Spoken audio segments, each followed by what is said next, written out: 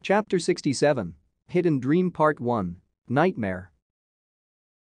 Over the course of the next month, Teams 9 and 5 pick up as many D and C rank missions as they can, aiming to get as much experience as they possibly can. Where previously D ranks were seen as meaningless chores and busy work, they're actually now a welcome part of the work schedule. In between the higher-ranked escort missions, guard duty, or monster subjugation, picking up litter is actually a breath of fresh air. For one, they're actually recognized by the people they encounter more often on their D rank missions, and while it's nowhere near the fame Naruto-sensei has, it's kind of nice to have your work acknowledged and appreciated.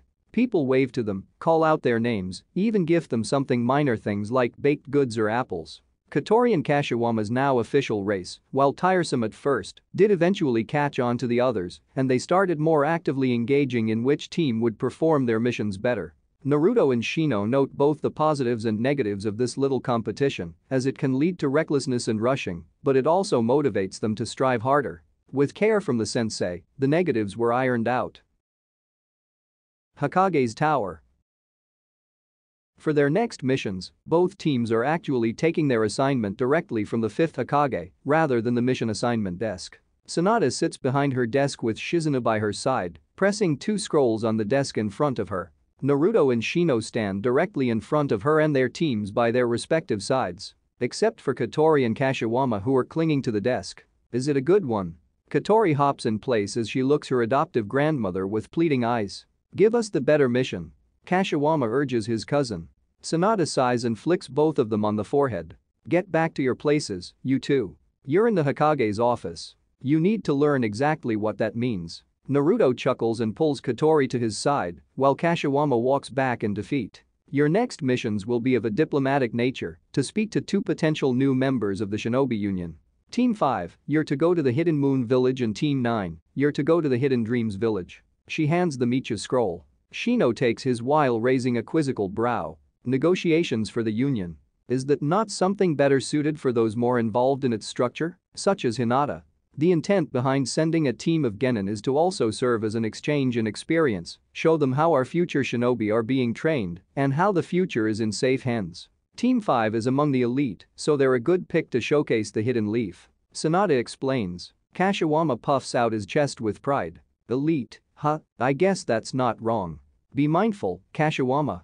Shino warns. After all, confidence and arrogance are closely related. Yeah, well, we're being sent out, too, you know. Kotori crosses her arms. So that means we're also elite, right? Your assignment is more unique. Typically the founding members are to send out a team to potential members to negotiate, and the Hidden Leaf is sending Team 5. The Hidden Dreams, however, specifically request you, Naruto, so your team is going there. Me? Naruto raises a brow. Why me? I've never even heard of the Hidden Dreams Village, honestly. Shoto scratches his head. I don't recall learning about it, either. Sanada shrugs. It is what it is. Maybe they just want to see the hero himself. Like the Hidden Star Village, they've been very secretive and secluded, and like the Hidden Star, they've never really participated in any conflicts. For them to want to come out of the woodworks is a big deal, so don't mess it up. I won't let you down, Granny. Naruto declares. If it's a hero they want, then it's a hero they'll get. He pumps his fist. Shizuna giggles. You say that, but you always get flustered when fans hound you. Naruto turns beet red. You don't have to say it like that. He protests. So, Yakimaru interrupts, much to Naruto's delight. Why is it called the Hidden Dreams? How do you hide in a dream? Then again, how do you hide in a moon? Kashiwama scratches his head. It's called the Hidden Dreams because of the surrounding forest, which is filled with a thick miasma that puts you under a heavy genjutsu. The locals know how to come and go, so you'll be met by Dreams Ninja before you enter the forest. Got it. Naruto nods. Sanada then turns to Shino. Any questions about the Hidden Moon? Shino shakes his head. I'm familiar enough with it. Your mission details are all in the scroll. You leave tomorrow. Sanada gives them a final confirming look. The teams bow and take their leave, not having any further questions. As soon as the door closes, Kotori pumps her fist and turns to Kashiwama. You better get ready, cause we're gonna diplomacy this mission so hard. We're gonna get all diplomatic. She trails off with a sigh. How do we make this challenge even work? You could, you know, not. Genzai shrugs. Too boring. Kotori waves him off. Naruto pats her on the head. We talked about this. We gotta put the hidden dream village first, before any competition you guys have. We gotta show 'em our best side. I wish you success on your mission. Shino says. With the expansion of the Shinobi Union 4 years ago, this is the next important step in a peaceful world. You're right. Naruto nods. I didn't think it was possible for this many villages to collaborate, but it's been working out so far, right? And representatives like Hinata are why we're doing good. When we meet up after our missions, we can welcome the moon and dream into our ranks. He grins and holds out his fist to Shino. Shino looks it over inquisitively and ultimately fist bumps him with some hesitation. See, isn't that cool to do? Shino thinks it over. I suppose it does offer some semblance of closeness and understanding. Yeah. Naruto scratches his head. It's also just cool to do. As they leave the building, Naruto cracks his knuckles. Alright, Team 9, go and get some rest. We got a bit of a travel ahead of us. You do your best, too, Team 5. We'll do way more than our best. Kashiwama declares. I'm pretty sure that's grammatically impossible. Jiraiya notes. With that, the two teams part ways as everyone heads home to rest for the day and prepare for their diplomatic missions the next day. Shoto POV. Shoto enters his home with a bit of a skip to his step, showing visible excitement when he usually isn't one to do so. As he comes to the kitchen to sit down just in time for lunch, Itasaka and Asami raise a brow at his behavior. Itasaka closes his newspaper and sets it to the side. What's got you in a good mood today? We've received a diplomatic mission. Shoto boasts. We leave tomorrow of the Hidden Dream Village? Itasaka scrunches his nose. Hidden Dream? Where's that? Shoto shrugs. Somewhere east apparently. Beyond the land of Earth. So why is a team from the Leaf being sent? Asami asks from behind the kitchen counter, finishing up her cooking. And on such short notice, too. Sounds like they wanted Naruto Shisho to be their contact, so we're going with him. I suppose that's what happens when you're famous. Even if Naruto is the one they want, be sure to make a good impression. You kids' actions will reflect on him, as well. Itasaka notes. I will, father. Shoto nods. I won't bring shame to Naruto Shisho's name. Asami walks over and places a bowl in front of her husband and son. When she does, she leans down and kisses Shoto on the top of the head. Whatever you do, I'm certain Naruto wouldn't be ashamed of you. He doesn't strike me as the type. No, he probably isn't. Shoto laughs and looks down to his bowl. Is this miso soup? Your favorite? She goes back to grab a bowl for herself and sits at the table with her family. Now why don't you tell us more about your mission? Yakimaru, POV. When Yakimaru comes home, he's immediately met by the sight of Yukimaru tending to the garden in front of their house while the twins sleep in the rocking swing after presumably a day of running around. He decides to take a detour to say hi to his adopted cousin. Hello Yoku. Yukimaru greets him with a smile. Hey. Yakimaru motions to the twins. Little ones tired out? They are. Yukimaru chuckles. Spent all the energy they had. What about you, back from a mission? Back from getting one, actually. We leave tomorrow for an apparently important diplomatic mission. Yakimaru slightly lowers his gaze. Yukimaru picks up on his more guarded demeanor. You don't want to? No, I do. Yakimaru gets defensive. It's just important. I don't really know if I can really help with something like that. I'm just a kid from the slums. I don't think that's true. We're a lot more than where we came from. By that logic, Katori is just a simple orphan, right? No, she isn't. She's a lot more than. Yakimaru stops and relaxes his tensed-up muscles. Oh. See? You've changed a lot and are a person who is trusted with this kind of mission. So it's all good. Even when you don't know something, you can learn, right? I dunno. I don't think this mission is one where you have time to learn. Depends on what you're learning, right? You do your thing and Naruto will do his. Same with Katori and Shoto. Just trust in yourself, like Gurren does. Maybe. Yakimaru tries to steer the conversation to an end, not wanting to really lay out his insecurities. We'll see how the mission goes, right? Maybe it'll be fine. I think so, too. Yukimaru smiles. Katori POV. As Naruto and Katori come home, he immediately heads into the living room and picks up Hiroto from the couch and snuggles up with him. Hinata chuckles from the other side of the couch, caught by surprise by her husband's sudden appearance. Welcome back, dear. Hi, Mom. Katori walks in with a laugh and sit down by Hiroto's to pinch his cheek. Hey, lil guy. Back so soon? Hinata asks. I thought you had a mission today. We leave tomorrow for the Hidden Dream Village. Naruto nibbles on Hiroto's nose, causing the boy to grumble in response. Important diplomatic stuff. Already? She cocks her head. I thought it wouldn't be for a while. You know about the mission, Mom? Katori asks. Of course I do. I'm a representative for the Shinobi Union. Their request to meet Naruto went through us first. Eh? Naruto looks up over Hiroto to look at Hinata. For real? Hinata rubs his knee with an empathic smile. I'm sorry I couldn't tell you, but it had to go through Lady Tsunada's hands first before anything was revealed. Naruto leans his head back. There's a lot of things you gotta consider when you're in a leading position, huh? Things you can't even share with your family. It's like that when you're a clan head, as well, isn't it? You'll experience it a lot more when you become Hokage. She smiles. Is it really certain you're gonna be Hokage? Katori asks. Of course it is. I'm super strong, you know. Naruto boasts. Is that all it takes? She scratches her head. It's certainly a part of it. Hinata answers. But most importantly, the Hokage is someone who's garnered the trust and respect of the village, and Naruto has more than achieved that. It's when people acknowledge you that you can become Hokage. Naruto recites Itachi's words. Seems like a lot of work. Katori notes. Maybe. Naruto stands up from his lying position, still holding Hiroto by his chest. But you're already being acknowledged, aren't you? All the people you guys help on your missions are happy to see you when you walk by. Yeah, but that's like small stuff. Hinata stands from the couch and goes to sit by Katori's side, wrapping her arms around the young girl. It might feel small now, but small gestures have a way of growing into something much grander. If you say so.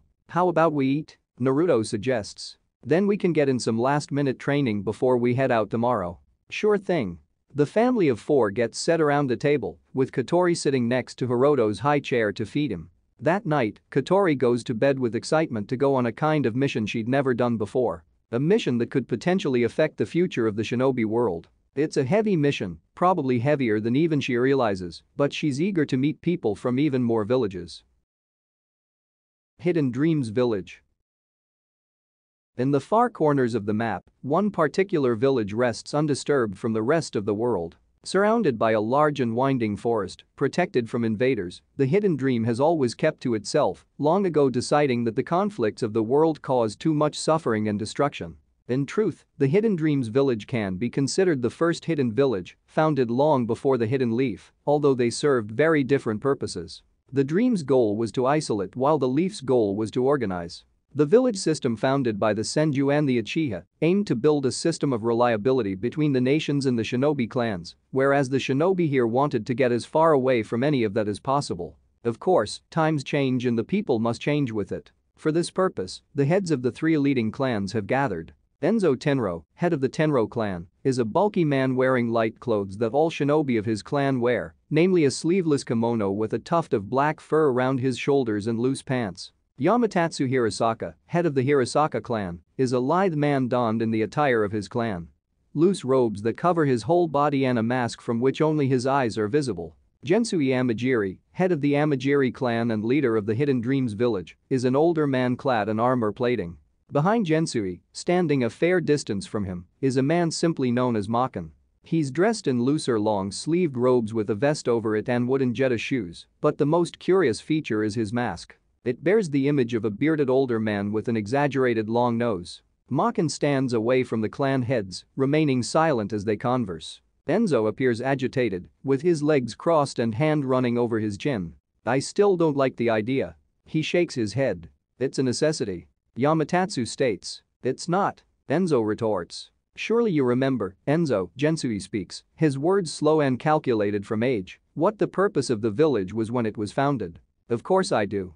Enzo answers. To distance ourselves from the squabbling of the other shinobi clans, to live peacefully, not bound by the bickering of nobles. It's not a history lesson that I need, Lord Gensui, it's an explanation. The world has changed. Yamatatsu speaks. What we once sought to stay away from, the other shinobi now seek to stay away from. If we're to ever see eye to eye with them, it's now. Gensui nods. Yamatatsu speaks true. We no longer need to hide ourselves, they've shown willingness to listen. Enzo grumbles, doesn't mean I'm going to trust them. What if? Enzo glances at the quiet Makan, they learn too much about us? You may speak freely, Enzo. As my aide, Makan is well aware of the goings-on of our village. As for our secret weapon, we won't reveal our cards just yet. We must be sure we can trust our new friends first. If this is your decision, then I'll follow it. That's why we vote, after all. Who's coming to negotiate? The Hidden Leaf. Yamatatsu answers. Maybe a member of the Inuzuka clan will arrive. Yamatatsu chuckles lightly. That would be a reunion. Please, Enzo crosses his arms. The Tenro and the Inuzuka have had no relationship in centuries. Whatever blood bond we once had is no more. Gensui stands up and leans on the table, bringing attention to himself. Whatever the case may be, our three mighty clans founded this village with peace in mind. As long as we keep that focus in our minds, I know we can coexist with the rest of the shinobi villages. If that's what you believe, then I won't question your judgment. Enzo sighs. Either of yours. I just hope you're right. I hope so, as well. Gensui smiles and reaches over to pat the younger man on the shoulder. Enzo and Yamatatsu stand up from their seats and bow before they take their leave. Gensui turns to leave from the back entrance. As he passes, he pats Makin on the shoulder. May I leave the rest in your hands? I feel quite tired, so I'll retire to my room. Of course. Makin nods. That's why I'm here. Thank you. I don't know what I'd do without you.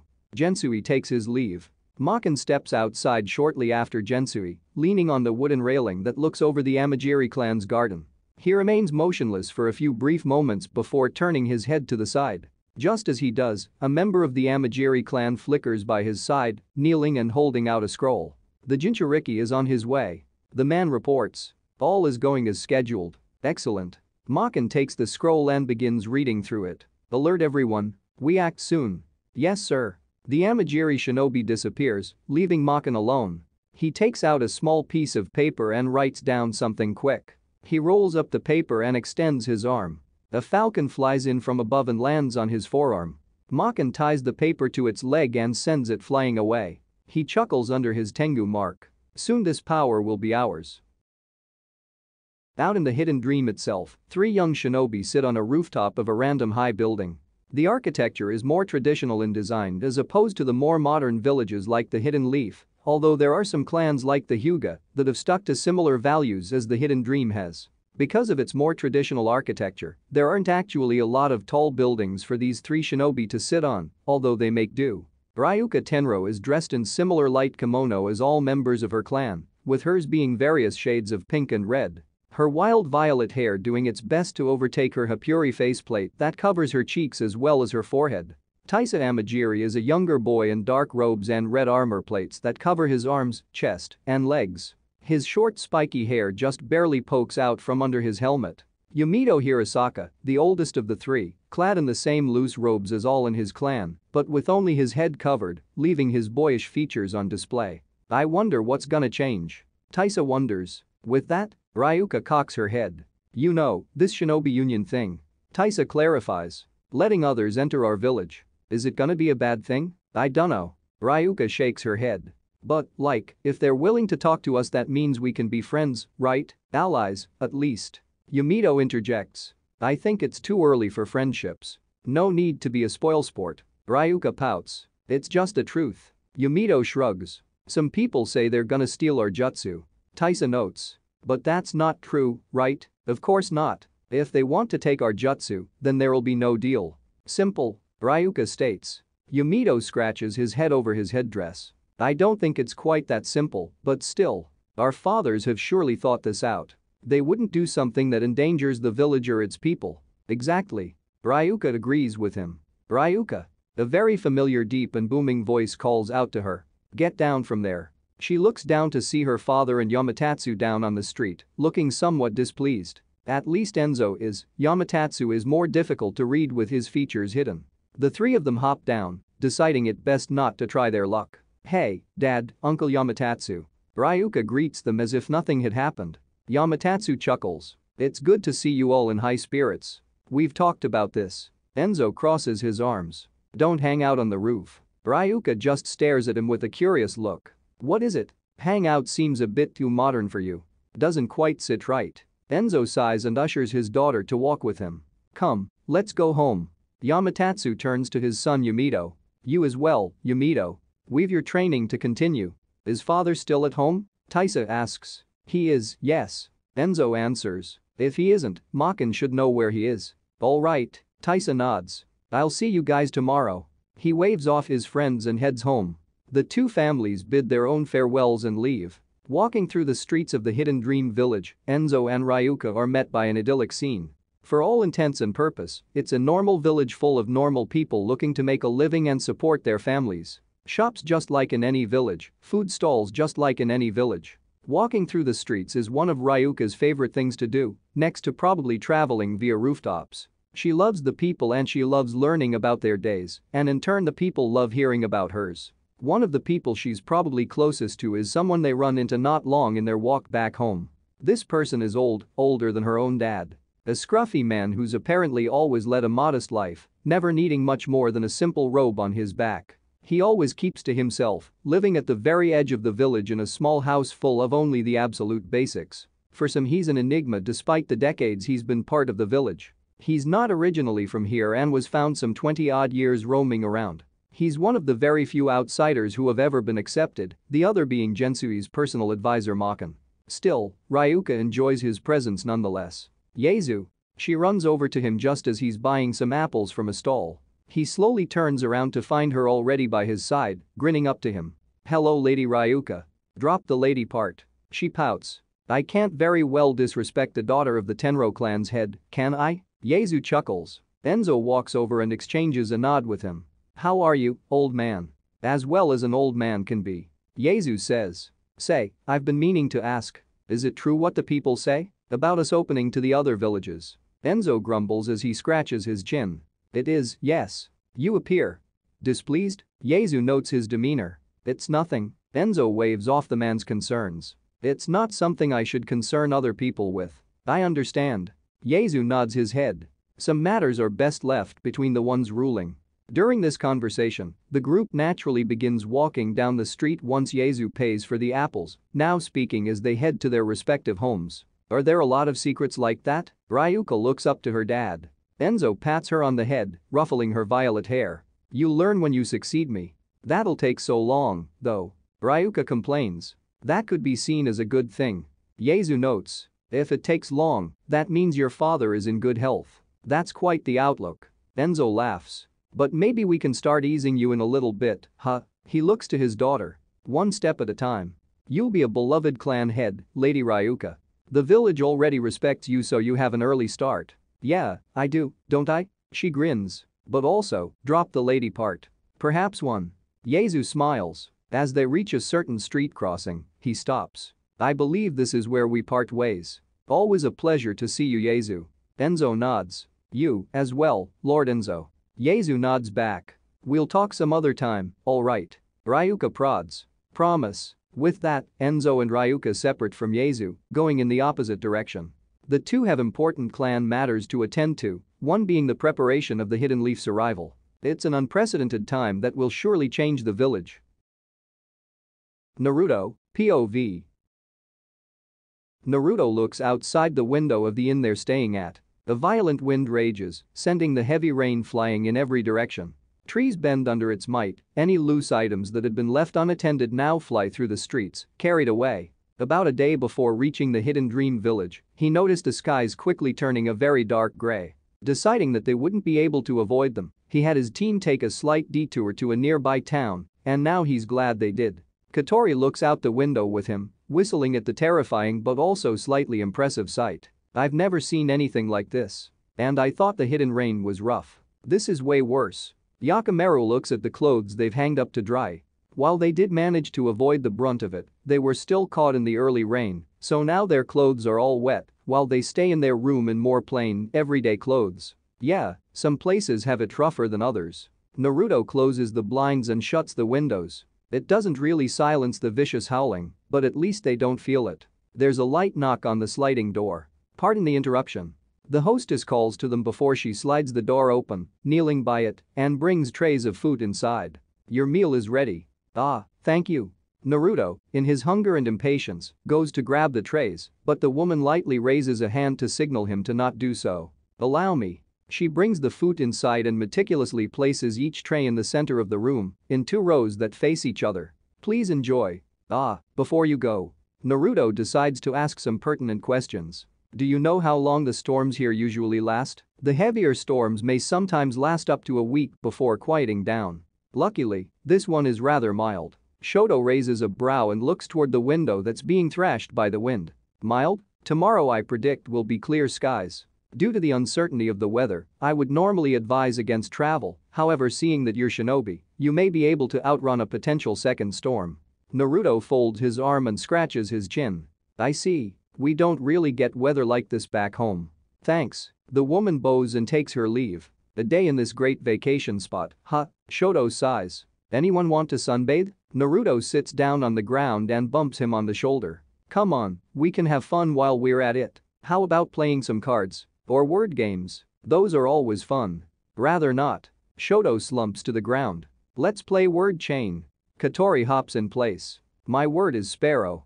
She grabs an onigiri from the food tray in front of her. Will it be a problem that we're going to be late? Shoto asks. Katori puffs her cheeks and glares at him. You're technically following the rules, but I don't think you're actually playing. Nah, I think we're fine. We'll only arrive a day later than they expect us, shouldn't be a problem. Besides, they know what the weather's like around here, so they'll probably understand. I do hope we don't cause an incident. Yakimaru worries. It wouldn't look good if our first diplomatic mission doesn't end well. But they also probably know what the weather's like in these parts, so we got nothing to worry about. If something like this was enough to break the negotiations, then they wouldn't have extended the offer themselves, yeah, I suppose. So what's this hidden dream place even like? Katori asks. Naruto shrugs. I don't really know. The mission scroll gives the most basic info about its creation, its 3 founding a pretty dry red. I hope we can make friends with them fast. Katori grins. Is that so we can beat Team 5? Yakimaru chuckles. Well, I mean, yeah. But also just to make more friends. You can never have enough friends. At some point your positivity has to run out, right? Shoto questions. Katori cackles. Never. Well, Naruto interrupts their joking around. Let's not waste our host's generous food, yeah? Naruto finally sits in front of one of the trays. We can talk about the hidden dream or play games after. With that, the 4 of them gather around to eat dinner and carry out the heavy storm. In the end, Naruto, Katori, and Yakimaru would end up playing games that eventually Shoto would begrudgingly join. They managed to make the best out of a lousy situation. It's a quiet and unassuming day in the Hidden Dream Village, but also a special one. Both shinobi and civilians alike are gathered en masse in the foggy streets by the village entrance in heavy anticipation. What separates this day from most others is the anxiousness from anticipating the arrival of outsiders. A team from the Hidden Leaf Village is set to arrive to negotiate, which hasn't happened in longer than anyone can remember. Their peaceful lives of being isolated from the warring outside may very well come to an end. Or they may become even more peaceful. No one knows for certain.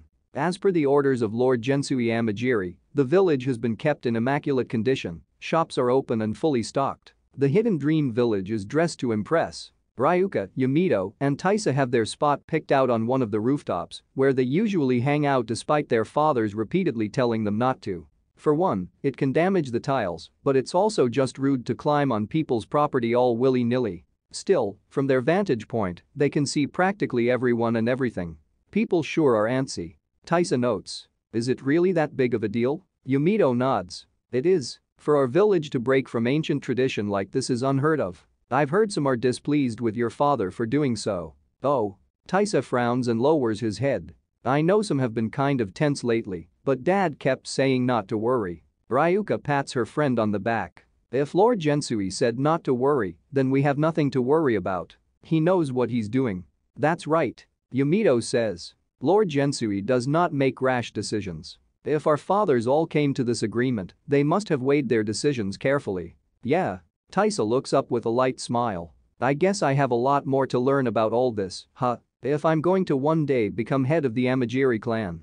We have all the time we need. Ryuka grins. The kids turn their attention back to the bustling streets of the Hidden Dream that await the arrival of the foreign shinobi. From the corner of his eyes, Yumito spots a presence he hadn't before.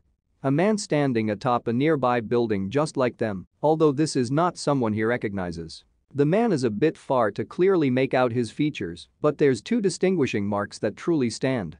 His blonde hair and his orange cloak. The man simply stands there, observing the village. Yumito nudges Taisa to get his and Ryuka's attention. Hey, who's that? He points to the man.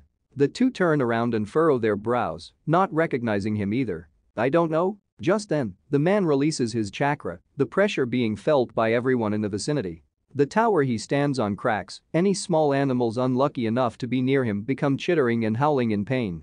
Even standing becomes a heavy burden as many civilians and shinobi drop to their knees, while the more resilient shinobi try to keep themselves. He ends it. Members of the Hirasaka clan immediately surround him, weapons drawn.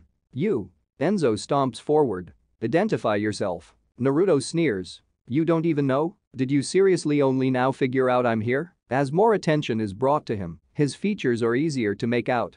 His horned hidden leaf forehead protector, his blue eyes, his clothes. Are you from the hidden leaf? Enzo notes his appearance. Why did you exert pressure on us? To see what you're made of. Naruto explains. And just as one would expect from this village of cowards and rejects, you're not worth a single shit. He hisses in disappointment. Gensui steps in front of Enzo. You best watch your tongue, boy. He warns. Or what? Naruto's laughter fills the streets with unease. You'll run away again? Hide somewhere else? He spits. Pathetic. You've no place in the Shinobi Union or even the Shinobi world in general. What you need is to be taught a lesson.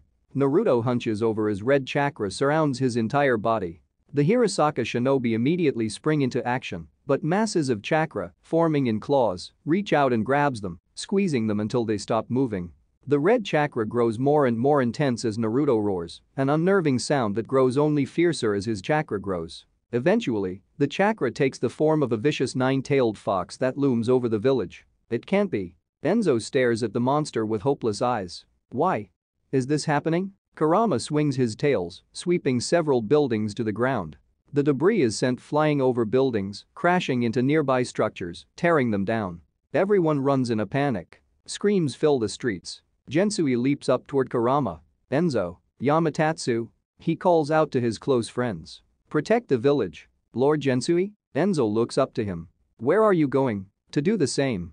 Gensui declares and sends a barrage of kunai flying at Kurama, grabbing his attention. Ryuka, Taisa, and Yumito flicker by Enzo's side. Ryuka. Enzo calls out her name in surprise. You shouldn't be here. Run. But, Dad, we can help. Ryuka says. No, you can't. Leave this to Lord Gensui and save as many as you can. The more time you waste, the more people will die. Enzo looks back to the battle between Gensui and the nine-tailed fox. He, too, wants to jump in and help, but his priority right now is to save anyone who can't save themselves. Yaezu. He calls the older man, making his way toward them. Take the kids with you. Dad, please, Ryuka protests. I can't just leave father here. Taisa says, but looking at the battle his father is engaged in, he knows there's nothing he can do. Yaezu runs over to them, stopping by the kid's side. Lord Enzo, what's happening? Why's the hidden leaf attacking us? I don't know, but if anyone can stop that Naruto Uzumaki, it's Lord Gensui. Yaezu freezes on hearing the name. Uzumaki? He whispers in disbelief. Go. Enzo roars and goes to help his fellow shinobi form a perimeter of defense, erecting barrier ninjutsu to stop any more destruction. Yaezu and the more compassed Yumito grab Ryuka and Taisa and run back. Yamatatsu disappears to help with the evacuation. He goes through the destroyed buildings, getting out anyone who can be saved, people who are stuck or injured and unable to get out in time. Members of the Hirasaka clan in general are looking over every corner for survivors of the sudden attack. Yamatatsu bites his finger to draw blood and after going through the necessary hand signs, slams his hand on the ground. Ninja art. Summoning. What appears from beneath the smoke are no ordinary summons. Somewhat ape-like in their appearance, these obsidian creatures have a vastly disproportionate body. Their wide torso and monstrously oversized fists seem like they shouldn't be held up by their much thinner legs, but they somehow are. Their empty demon-like faces almost look porcelain and contrast their dark bodies by being an off-white. Nuba Yamatatsu commands his summons, help anyone in need. The Nuba scatter while Yamatatsu goes separately to cover more ground. At one building, he hears a voice. Yamatatsu. Help. He turns the corner and sees Makan, Gensui's trusted advisor, holding up a fallen wall to the best of his abilities. Makan cries in pain as the weight gets him to his knee. Yamatatsu runs over and helps him lift it up. Yamatatsu's arms bulk out under his loose robes, his arms and hands becoming much larger and disproportionate to his body. With an increased strength, the wall proves much lighter. I have this, Makan. Get them out. Yamatatsu says. It's already too late for them, and for you. Makan says in a cold voice under his Tengu mask as he holds his hands in the bird hand sign. Before Yamatatsu can question him, he feels a sharp pain in his legs, multiple sharp objects digging into his calves, thigh, and back. Makan, what are you doing? Yamatatsu growls in pain. Eliminating a threat. Makan extends an open hand. Feathers materialize around him from seemingly nowhere, fluttering toward his hand. He grabs the base of one feather as others latch onto it. With the tip of the feathers pointed downward, he now holds what resembles a saw made purely out of feathers. Yamatatsu pushes off the piece of wall he'd been holding. His body begins to morph even more, his face taking on exaggerated demon-like features, almost resembling a mask. His torso grows to match the proportions of his hammer-like arms, taking on a more obsidian coloration. Ninja art? Possession summoning? Nuba. Yamatatsu swings his massive fist, but Makan seemingly disappears from sight. As Yamatatsu hits the part of the wall that's still standing, Makan comes at him from above. The feather blade slams into his chest and sinks deep, deeper than the impact would initially suggest. It almost feels like the feathers are digging in all on their own. Yamatatsu tries to land another punch, but he already has way more wounds than he can reasonably sustain. He misses as he winces in pain. With a single bird hand sign, Makan commands the feathers to tear the man apart from within. Damn. You. Yamatatsu manages to hiss out. Yamatatsu Hirasaka falls to the ground, his body unable to take the damage. Makan stands above his fallen foe. I'm glad that worked as well as it did. Now it's all up to you.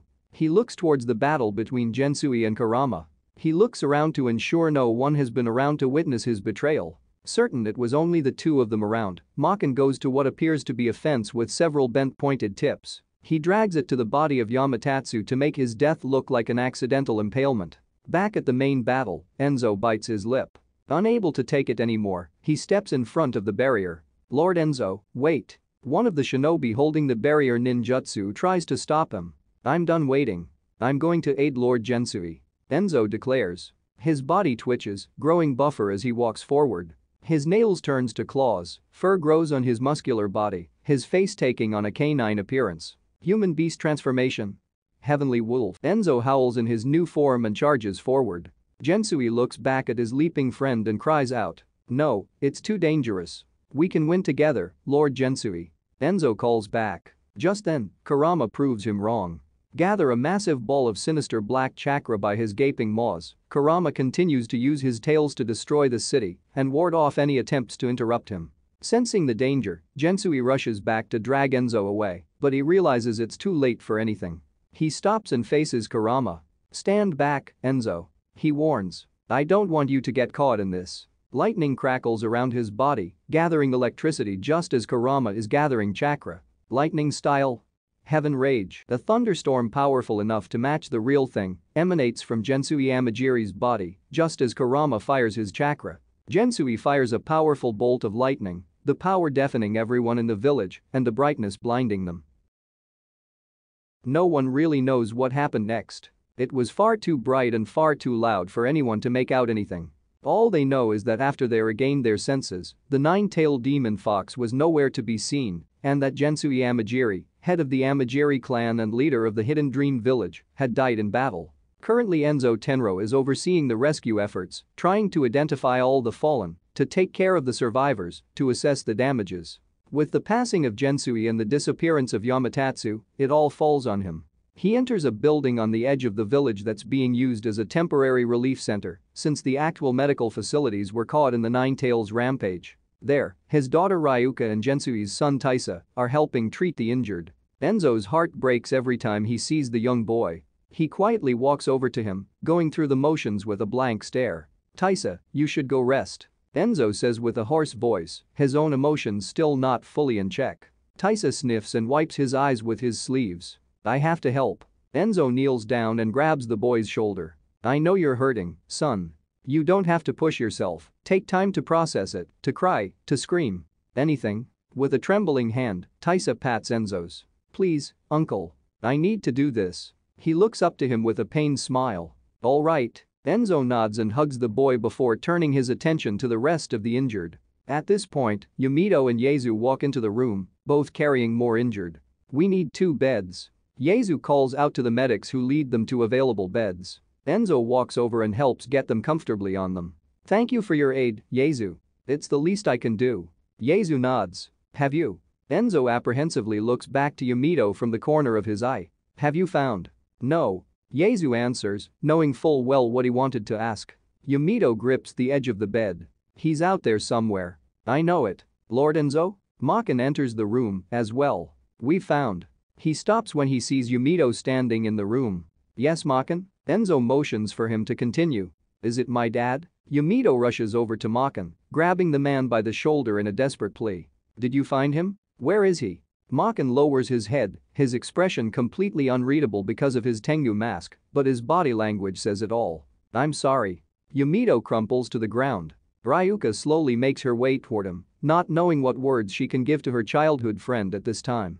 Yumito, Taisa makes his way to him and pulls him into a hug, the two consoling each other over the loss of their fathers. The two shed uncontrollable tears, unable to do anything else besides curse the one responsible. Enzo walks over to Makin and pulls him to the side, away from the mourning boys. What happened? I'm not sure. Makin answers. We found him buried under rubble, impaled by a fence. Most of his body was crushed. Yumito tries to find his voice through his tears. I need to see him. I don't think that's a good idea. Enzo shakes his head. Let the medics tend to him first. Please, Uncle Enzo. This is something I have to do. You kids are really something else. Enzo sighs. Makin, would you please accompany them? Of course. Makin nods. He leans down and helps Yumito and Taisa up. Let's go. Ryuka runs over and grabs both of their arms, pulling them as close to her as possible. I'm coming, too. Yumito looks down with a very light smile. Thanks. As Makin escorts the three of them outside, Enzo grunts in frustration. He stomps out of the room and onto the balcony, where he slams his fist on the railing with as much force as he can. Yasu walks over to him and leans on the railing. Lord Enzo? Damn the hidden leaf. Enzo curses through gritted teeth. If this shinobi union thinks it can bend us to their will, they're sorely mistaken. Sir, about the Nine-Tails host. You said his name was Naruto Uzumaki. Enzo breathes in. You're not an active shinobi, so I guess you never needed to know. He's the Leaf's Jinchuriki. Supposedly a hero from the war 5 years ago that left the whole world in ruins. Guess he's only a hero to the fucking great nations. But, if he's an Uzumaki, I don't see why he'd do this. The Uzumaki clan would never stoop to doing something like this. Yasu says with a hint of desperation in his voice. Surely there has to be something more to this. We all saw what happened, Yasu. The hidden leaf attacked us, and they didn't even care to hide it. If they think this is enough to scare us, they're sorely mistaken. Enzo growls. I'm just not certain about it, sir. Why are you so quick to defend someone who destroyed your home? Enzo snaps. Or do you know something we don't, Yasu? He gets close to the older man, staring daggers into him. No, sir. Yasu looks away. I just don't want to believe they do something like this. Seeing is believing, isn't it? Enzo steps away. The hidden leaf initiated a war, and I intend to retaliate. He growls. End of chapter 67. Name meanings. Yamatatsu Hirasaka. Just like his game canon son, Yumito Hirasaka, he's named after the Yamatsu Hirasaka from Shinto mythology. The mountain slope that descends to Yomi, the underworld.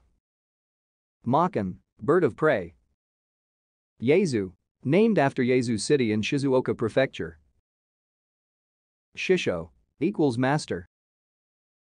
Trivia. The Hidden Dreams Village is a game-only village from Naruto Shippuden Kizuna Drive, while the Hidden Moon Village was featured in the game Naruto Shippuden Ultimate Ninja Heroes 3. I'll be honest, I'm going to basically rip off those games with the next 2 arcs. Chapter 68. Hidden Dream Part 2. Familial Bonds.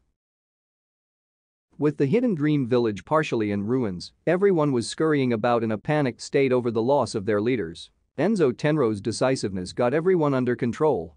With him in charge of protecting the survivors and the injured, and Makin in charge of scouting the woods for the Nine-Tails Jinchuriki or any other attackers, the village is secure. Unfortunately for Enzo, he doesn't know how misplaced his trust is. Makin has set up a rotation of skilled shinobi primarily from the Amajiri clan, what would be the equivalent of other villages' Anbu. Their stealth movements would normally be indecipherable as they stick to the shadows and keep their patterns seemingly random. However, a trained eye can decipher their movements. Someone who'd spent years in hiding from Anbu and trained assassins can read them like a book. Yaesu didn't have a reason to suspect foul play on anyone's part, but living on the very edge of town means that he catches the occasional glimpse of Makan's groups leaving and entering the village. They're trained well enough and do their jobs well, but Yaesu is better. For him it starts off as just a gut feeling that led to him making note of when they leave, how many leave, and for how long. It's weird. Yaesu muses, doing his best not to alert Makan's people that he's well aware of their presence. These rotations don't sit well with me. They're too short to be tracking the attacker, and they're hardly enough to act as a defense. Years of experience mean that he's gotten to know many special task forces over the years. He knows how they act in a given situation, and these shinobi aren't acting appropriately. He walks back into his tiny abode to give the appearance of a man going home to rest. However, once he knows there are no prying eyes, he flickers out the window and into the forest. Naruto, POV. Naruto breathes in the fresh air and exhales deeply. Despite the forest in front of them having a somewhat gloomy appearance, what with being covered in fog, there's still a certain freshness to it that's difficult to deny. The air just hits different here compared to back home. So this is the forest? Shoto asks. Doesn't look like much. Well, it's a genjutsu-inducing forest. Most genjutsu are meant to look unassuming, so you'd fall for it. True enough. Yakamaru eyes the forest with suspicion. Are we actually going to be okay here? Sure we are. Naruto grins. Mission scroll gave us exact instructions where to wait for a escort. We're safe here. Then someone will safely guide us through it. So we're like on the edge? Katori waves her hands in front of her with great speed, her efforts to blow the fog away proving unsuccessful. If we take one step closer, we'll fall under a genjutsu? Well, it's not that severe. Naruto's voice breaks into the beginning of a laugh until he realizes he's not actually certain. It isn't, right? You tell us, Dad. Katori cocks her head. Hey, I'm sure it'll be fine. He waves it off. Scroll says we're safe from the genjutsu, so we're good. Also, we're on official business here, so call me sensei. Team 9 make themselves comfortable at their designated spot, waiting for whoever is meant to escort them to the hidden dream. Naruto sits down on a rock and looks into the forest, looking for any signs of movement, while the kids entertain themselves as best they can. Shoto kneels on the grass to meditate, while Katori and Yakamaru calmly throw a kunai between each other in the absence of something more normal like a ball. I wonder what the people here are like? Katori muses as she passes the kunai to Yakamaru. I hope we can be friends. I hope so, too. Yakamaru catches the kunai by its hook and throws it back with a bit of a flourish. They must want to be if they called us? Yeah, exactly. They'll be friendly, and we'll become pals real quick. Katori flashes a grin. Or they could be hardasses who don't like anyone. Shoto chimes in from his meditation spot. In that case, you'll get along great. Katori chuckles. Shoto slowly opens his eyes, taking her words into consideration. You're right. We'll bond over how stubborn we are while ignoring and isolating you. Katori drops her kunai in shock, her mouth agape. You wouldn't do that. Dad-sensei, tell him he can't do that. From his spot of looking into the forest, Naruto laughs, having been listening to their bickering. Nah, I'm staying out of this one. Katori glares and puffs out her cheeks at an amused Shoto who returns to his meditation. As they continue to wait for a few more minutes, a sudden tiredness hits all of them. The kids lie down on the ground barely able to keep their eyes open. Guess I was more tired than I thought. Yakamaru yawns. Why're they taking so long? Come on, now. Naruto sighs and stands up to his feet. We gotta make sure we're presentable, you know? Can't have 'em. See us. He drops to one knee. Like this, Dad? Katori tries to stand up but finds herself unable to. She falls to the ground and not even a second later, falls asleep along with Yakamaru and Shoto. Naruto tries to focus his eyes on the kids, but his dizziness makes that a difficult task. This isn't normal. The form's the hand sign to summon his shadow clones. Is it? The forest? Before he can mold any of his chakra, he crumples to the ground, unconscious. Oi. A loud voice booms from within his mindscape. What do you think you're doing getting caught by a genjutsu? Kurama looms over Naruto's passed-out body and lets out an exasperated sigh. What a rookie mistake to not notice. Well, it's a good thing for you a Jinchuriki isn't that easily held by such simple tricks. As Kurama brings out a single claw in an attempt to jostle Naruto awake, he finds himself unable to find Naruto. Just as he's about to disrupt Naruto's chakra and break him free of the illusion, a fog surrounds both of them and hides Naruto's body from sight. What? Kurama frantically searches for Naruto within the fog but is unable to find him, even though he knows exactly where he was just lying on the ground. Kurama looks around in a mild panic, having never experienced something like this. For a free-tailed beast to be unable to interact with their own host, whatever's happening is beyond anything he's seen before.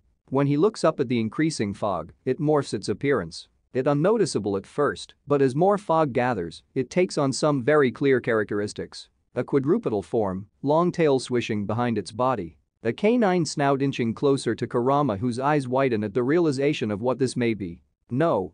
Kurama growls. It can't be you. You should be locked away with the rest of them. He swings his tails with as much power as he can to blow away the fog, but it's persistent. It remains in place with still no sight of Naruto. Meanwhile, out in the real world, a single person approaches Team 9. They step out of the forest and move toward the unconscious forms of the Leaf Shinobi. Hidden Dream Village. It hasn't been the greatest day for Makin. There was a plan and it was meant to be executed on time. Naruto Uzumaki was definitely meant to arrive yesterday. The report said he was making good time on his travel, and yet he's nowhere to be seen. It was supposed to go swimmingly, and yet Lord Makin, a member of the Amagiri clan, flickers behind him and kneels. I swear, if you tell me one more time you've not found him. Makin hisses from beneath his Tengu mask. The woman stammers and looks away. Makin slams his fists on the table. Don't come to me unless you have any actual news. We need the Jinchuriki here to continue our plans, but if he's nowhere to be seen, that gives time for emotions to cool. Thinking isn't Enzo Tenro's strong suit, but given the time, even he might start doing it. We, did find out the reason for his absence. She says while looking at the ground, fearful of meeting Makin's gaze. Or him meeting hers, since she wouldn't be able to see him from that damn mask. There was a heavy thunderstorm during the last leg of his journey. That was after you recalled our men. Makin takes a step forward, stomping his foot on the ground with his wooden Jetta shoes. Are you saying this is my fault? He hisses. No. She rushes to defend herself. Not at all, sir. Merely giving a timeline of the events. Makin clicks his tongue. Forget it. I'll head out myself to look for him. He heads out the door and makes a sharp turn, but doesn't get that far before he hears the familiar voice of Enzo. Makin. Enzo walks up to him. Have you received any news? Makin sighs to himself, disgruntled at the continued interruptions. No, sir. He turns around to greet Enzo. No sign of the Jinchuriki, but our scouts are prepared for further attacks. Good. We'll not be made fools of a second time. No, we will not. Will you walk with me, Makin? I'd like your opinion on something.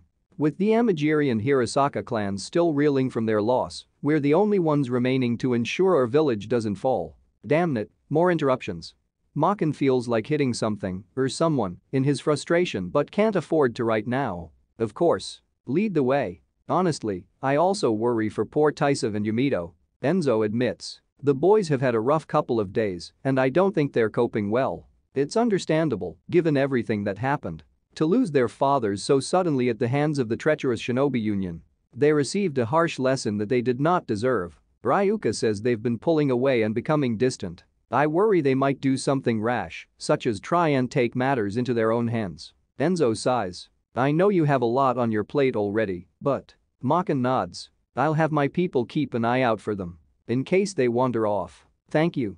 Enzo clasps him on the shoulder. I'm glad to still have you, Makin. And you, Enzo. You don't know how valuable your presence is. Makin says with a hidden sneer, mocking the man without his knowledge. Hide in Leaf Village. In Hokage's office, it's business as usual. A calm day of paperwork, of sun blaring through the overly large windows, of the sounds of merriment as people walk past the Hokage's tower to go about their days. It's moments like this that make the 6th Hokage, Naruto Uzumaki, happy to be alive as he looks out the windows. Lord 6th. Shikamaru enters the office.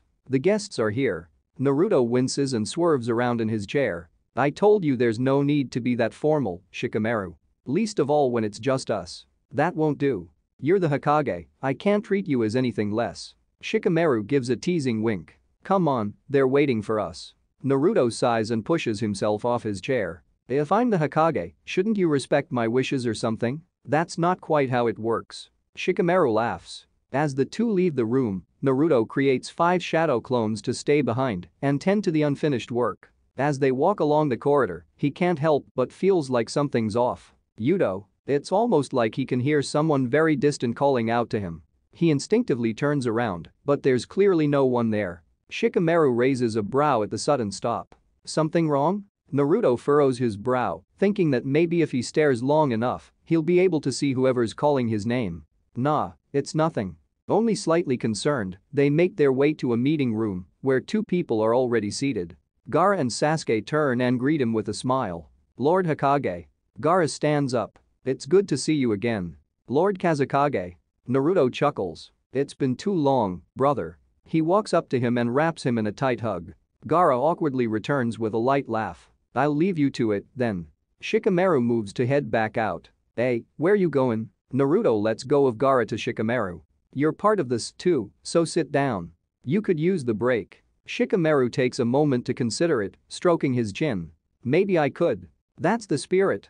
The four of them sit around the table, cups of sake filled and plates filled with dried squid for a light snack. Your kids, Gaara looks at the three of them, they've already become genin, have they not? How are they faring? It's becoming more of a drag. Shikamaru sighs. Shikasa takes more after Temari with every passing day. Sasuke laughs. I could say the same with Kami. She has the Sharingan, but in almost every other way she's like Sakura. From the reports, that seems like a powerful combination. Shikamaru notes. That's true. What of Hiroto? Gaara then turns to Naruto. Hiroto is. Naruto winces in pain. Naruto? Sasuke places a hand on his shoulder, concerned for his friend. What's wrong? Gaara asks. I don't know. Naruto rubs his temple. Something's just. Kinda off. Naruto. He crumbles to the ground, crying and convulsing in pain. Naruto? Gaara pushes his chair back and kneels down to check on him. Are you okay, Naruto? Shikamaru looks him over. Sasuke tries to get him still so he doesn't hurt himself. Naruto? Kurama's voice finally breaks through. Naruto takes in a sharp breath, and when he comes to, he finds himself in a light place, surrounded by 9 torii gates. Under the gate marked with A, Shukaku looms over him. Under the gate marked with U, Son Goku is leaning down as close to the ground as he can get while propping himself on his knuckles, and under the gate marked with A, Kurama gives an exasperated sigh. Finally, Kurama sits on the ground. Took you long enough to wake up. Welcome back. Son straightens himself. Wah. Naruto looks between the three of them. What's going on? Were you two here? You got yourself caught in a nasty genjutsu. Shukaku explains. Lucky for you, your pet learned how to swallow his pride and ask for help. I didn't ask anything from you, you damn tanuki. And I'm no one's pet, you got that? You mean the genjutsu from the forest? Naruto rubs his head and gets up to his feet. If I was caught in it, why didn't you just disturb my chakra to get me out? You think I didn't try that? Kurama growls. Look, I'll explain it to you later, you got things in the real world you gotta deal with first. Right. Naruto still looks at them with confusion. You need us to come? Son asks. In case things go south. Kurama shakes his head. I don't think that'll be needed. I still don't know if that thing actually is around or not. If it is, I'll call you. Swallowing your pride twice in a day? How rare. Shukaku laughs. I sure hope you're good at explaining. Naruto shakes his head. What about the kids? What happened to them? You'll see in a second. Ending their conversation, the three-tailed beasts knock Naruto out of their shared consciousness. He jostles awake on the cold ground of a dark and damp place. Yakimaru, POV. As soon as the academy bell rings, Yakimaru just tosses all his belongings in his backpack and makes a run for it. Hey, where are you going? Katori calls out to him. Yakimaru stops at the door and proceeds to run in place. Sorry, guys, we'll train later, okay? Before zooming out. With the eagerness of a puppy and the dexterity of a cat, he takes to the rooftops for maximum efficiency. Deftly jumping over the streets of the Hidden Leaf, he makes it back home in record time. The two joined houses, much bigger than the simple shack they used to live in. He walks in through the unlocked front door and heads straight for the living room where from the back of the couch, he sees two familiar heads of hair. The long silver hair of his mother Yoi and the short blue hair of his father Ku. Hey, champ. Ku turns around to greet his son. Yakimaru grins and jumps over the couch to sit right next to them. Hey, Dad, Mom. Yoi chuckles at his display. What have we said about jumping the couch, Yoku? Sorry, Mom. He rubs the back of his neck. Ah, it's all right. Ku ruffles his hair and pulls him into a hug. It's good to be energetic. How about we practice some crystal style after this? Sure. Yakimaru snuggles close. You're too soft on him, you know. Yui reprimands her husband, but her laugh betrays her tone. She snuggles with Ku and Yakimaru. That's because I love you both so much. Ku grins. Love you, too, Dad. At this point, the front door creaks open. It's not exactly an unusual sound, as Gurin and her family often drop by to visit, make it a family event. Yoi, I'm home. The older male voice that calls out is very much not Gurin's or Gozu's or Yukimaru's. Teuchi walks into the room with an unassuming and cheerful demeanor, whistling a tune. When he spots Ku sitting on the couch, he drops the bag of groceries he's holding. Who are you? Teuchi furrows his brow.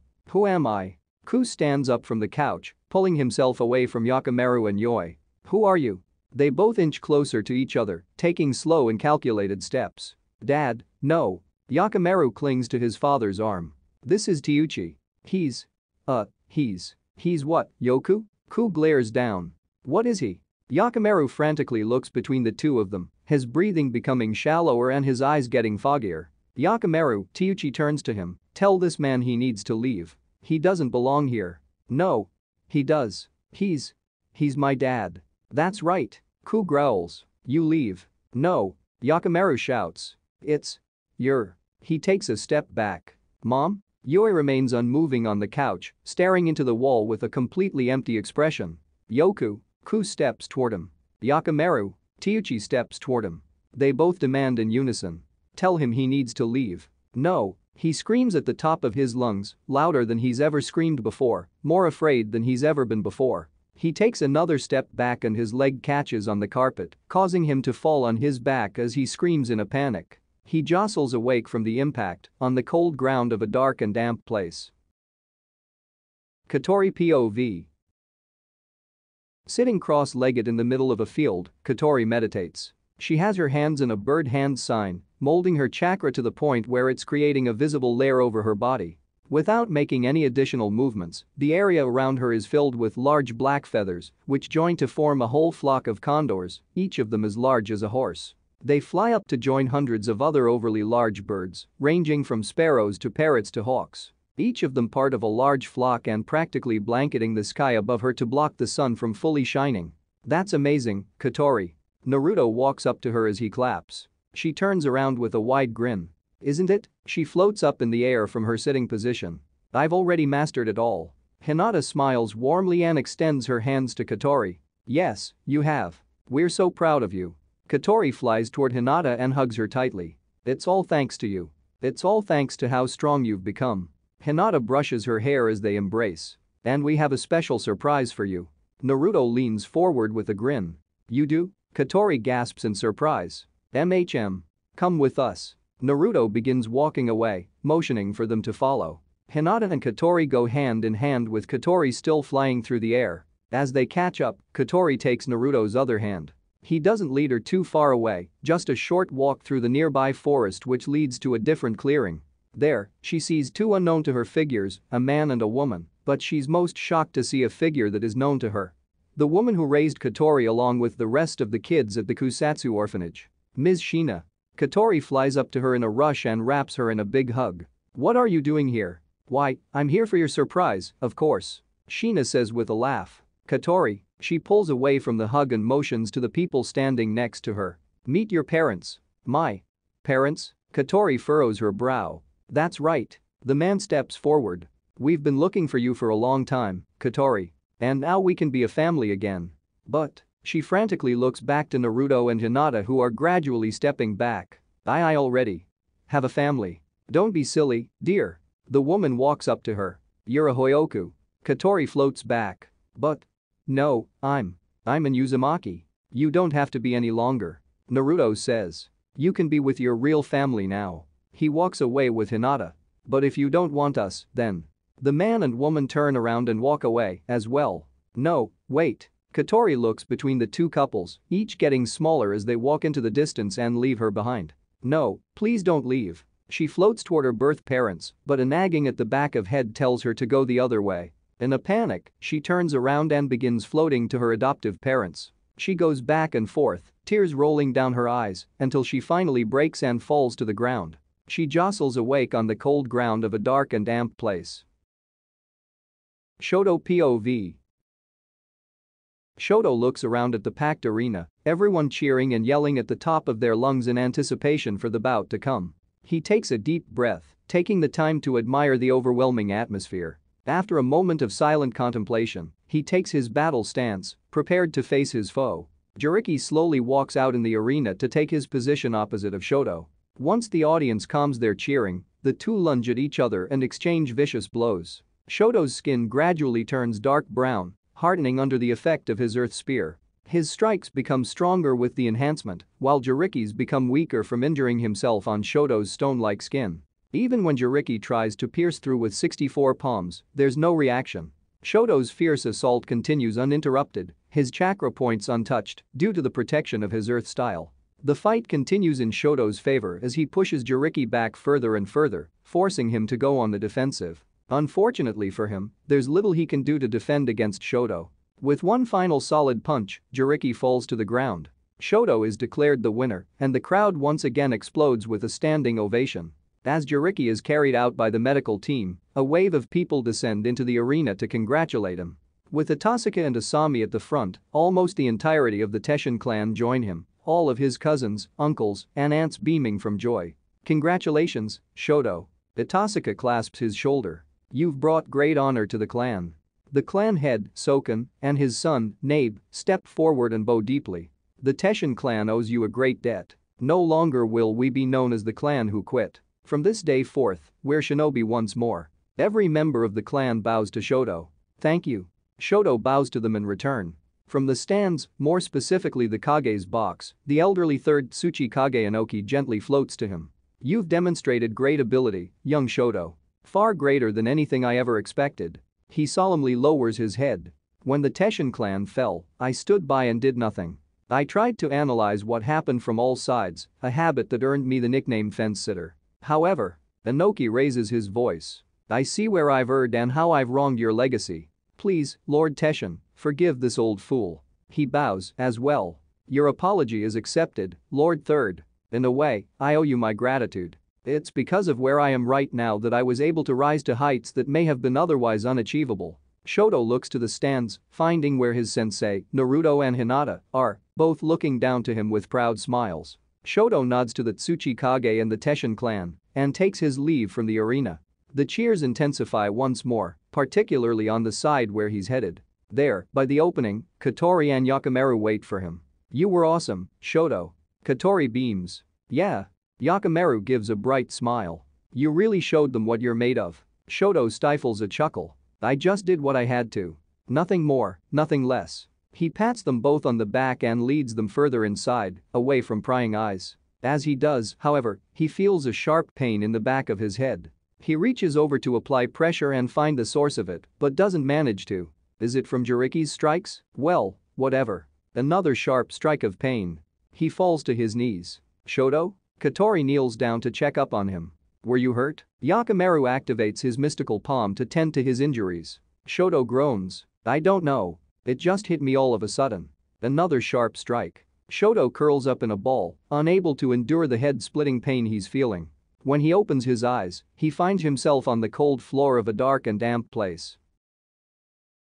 Completely and utterly confused, Shoto looks around at his surroundings, or as much of them as he can make out. For some reason he's now in a cave of some kind, with an old man he's never seen before kneeling next to him, dressed in shabby robes and his face covered in an unkempt beard, and Naruto stood right behind him. Katori and Yakimaru are sitting a bit to the side, with their backs against the cave wall and hugging their knees. The sound of rumbling echoes through their little cave. "Are you okay?" Naruto leans down and places a hand on the boy's shoulder. I think so. What just happened? Was I asleep?" He slowly straightens himself up to sit. Naruto rubs his back. "Take it easy, Shoto. In a way, you were." The old man answers. "You got caught in a powerful genjutsu. It took me a while to wake you all up. You in particular." "Sorry, who are you?" Shoto asks. "My name's Yaezu and I'm from the Hidden Dream Village." Yaezu introduces himself. "So," Naruto crosses his arms, "you said you'd wait until we're all awake to answer our questions. I really hope they're good answers. I think we could all use some good answers." Yaezu sighs and gets up to relocate himself to a nearby rock to serve as a chair. "It's been a rough few days." Shoto musters up the strength to stand up and walk over to Katori and Yakimaru. "You two okay?" He asks with concern. Yeah. Katori answers in a quiet voice, while Yakimaru just nods. Entirely unconvinced, Shoto decides not to probe any further and just sits down with them while the old man explains. Yesterday, our village was attacked. By you. Yaezu decided not to beat around the bush. What? Naruto furrows his brow. That's impossible, we only just got here. And even if we hadn't, Naruto Shisho would never do that. Shoto comes to his defense. We're here for peaceful negotiations. I know that now, Yaezu nods, but I know what I saw. What we all saw. It was you, clear as day, standing in the middle of the village when you turned into the Nine Tails and destroyed half the village, killing our leader Lord Gensui. That's… Naruto grips his pants. There's no way. There's gotta be some mix-up. More like a setup, I suspect. Yaezu says. I had my suspicions, but they're mostly all confirmed now. He reaches over to the ground where all their items had been collected and picks up a scroll from the batch. I read through your mission report. The fact that you were specifically requested when we were told we don't know who'd be arriving, the fact that you were delayed by a day. Yeah, we ran into a big storm yesterday and had to take shelter. Naruto explains. We were supposed to get here yesterday. A thunderous boom can be heard outside, warning them that their meetings with storms have not come to an end. Also the fact you were told to stand at a dangerous spot. The genjutsu there isn't as strong as in the forest itself. It took a bit of time for you to fall to it, right? Yeah. Naruto confirms. We were there for a few minutes and then it just kinda hit us. So that's what happened, we were standing in the wrong spot? Precisely. So why did you help? Naruto asks the burning question. If you were under the belief that I attacked your village, why didn't you just deal with me then and there? Let's just say I had my reasons to believe you were innocent. Yaezu decides to keep some information to himself. There were odd search patterns after the attack. It felt like our shinobi were ordered not to track someone, but to wait for someone. Odd tactic if you're supposedly chasing after the person who attacked your village. So I decided to do some snooping of my own and found you by the edge of the forest. You're saying this is an inside job? Someone from your own village faked an attack and wanted to pin it on me? That's what I now firmly believe, yes. The question now being why? Naruto. Kurama calls out from their shared mindscape. Let me talk to him for a second. Sure? Naruto says out loud, which Yaezu raises a brow at. Naruto forms his signature hand sign. Shadow clone. A single other Naruto appears in a puff of smoke, dissimilar only in his red eyes and more prominent whisker marks. Hey, kid. Kurama addresses the obviously not a kid. What do you know about this genjutsu fog? Yaezu remains stunned for a moment at the shift in personality. Haven't been called a kid in a long while now. He cocks his head. Are you? The nine-tailed demon fox, yeah. Rage incarnate, bringer of doom.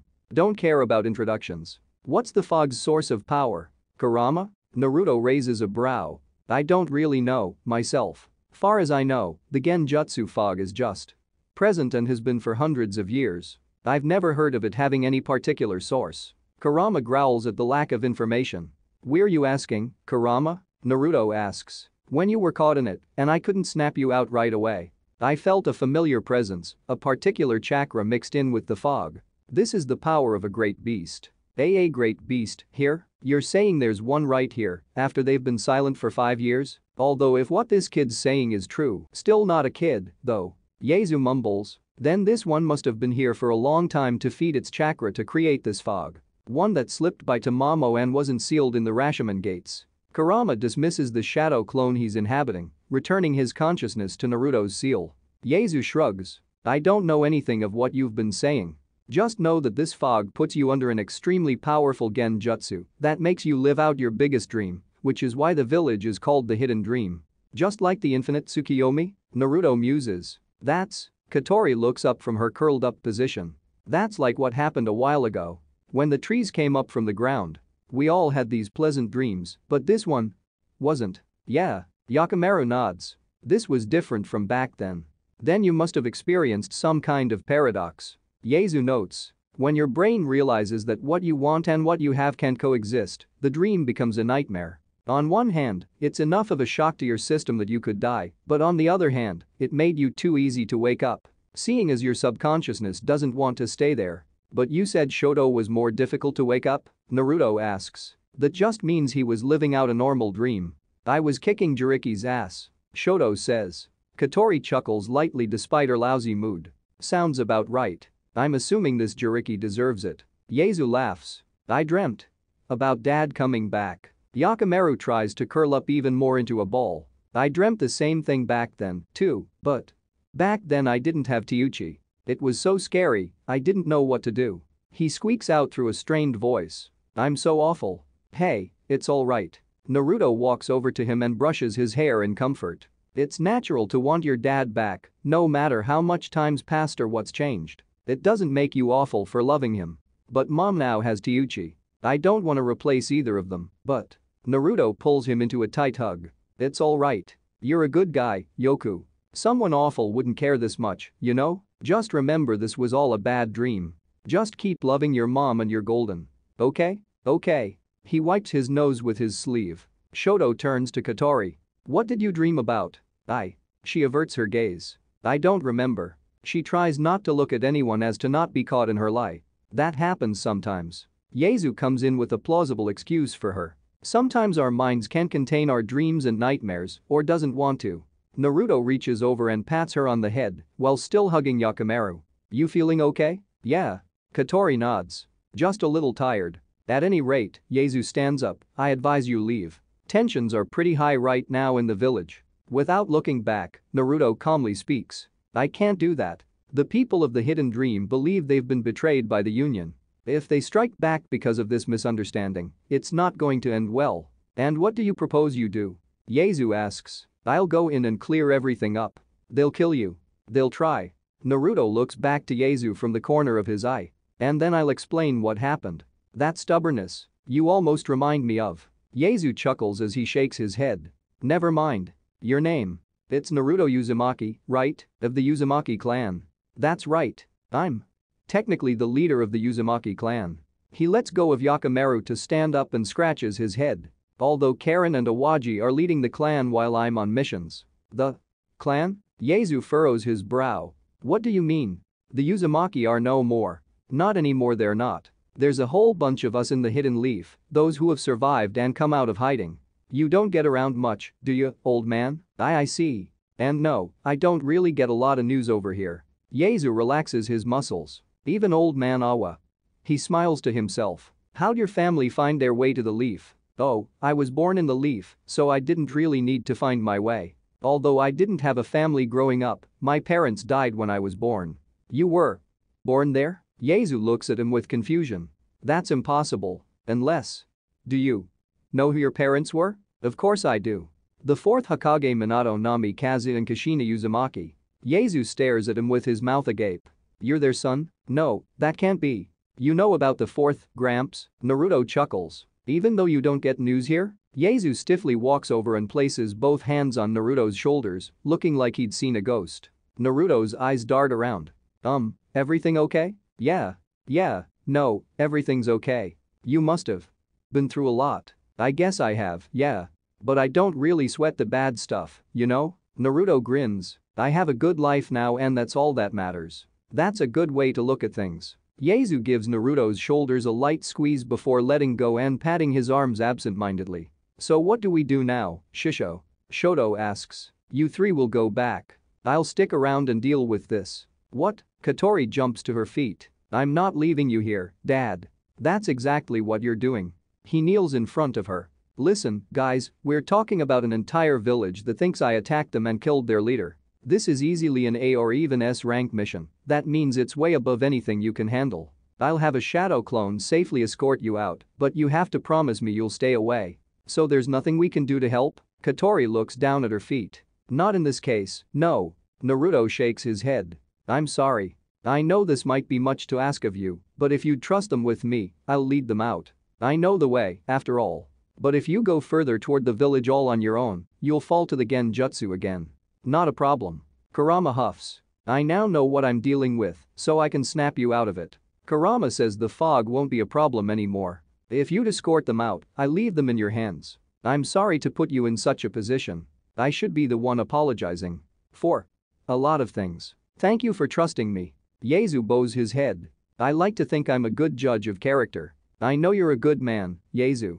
Naruto claps him on the shoulder. Thank you for getting us out. We just have to be careful with scouting parties. They're getting agitated since you're so late to show up. I can probably help with that. Katori goes through the motions of her signature jutsu. Aviary. Sparrows. Clumps of small brown feathers materialize around her, bonding together to form a flock of sparrows, the right more ginger coloration for the ones that live in this region. She's been doing her homework even while traveling. Birds? Yaezu raises a brow. That's an interesting jutsu. It gets even more interesting. Naruto smiles. Alright, Katori, send them away. The sparrows fly out of the cave, scattering to all directions as Katori sits back down to focus on scouting. Ninja art? All-encompassing sight. Her eyes shift to resemble her birds as her eyesight shifts between each individual sparrow. She tries to focus her full attention on the task at hand, but something keeps interfering with her. It's kinda hard to focus on them. Katori winces. Is it the fog? Shoto asks. The fog shouldn't be able to put them under a genjutsu since they're not living beings. Naruto surmises. Maybe not, but if they're held together through chakra, the fog can still disrupt it in its attempt to. She grunts in frustration. I lost some of them. That's fine. Naruto reassures her. Do you see anyone? Not in our immediate vicinity, no. Katori answers. I think we're safe if we go now.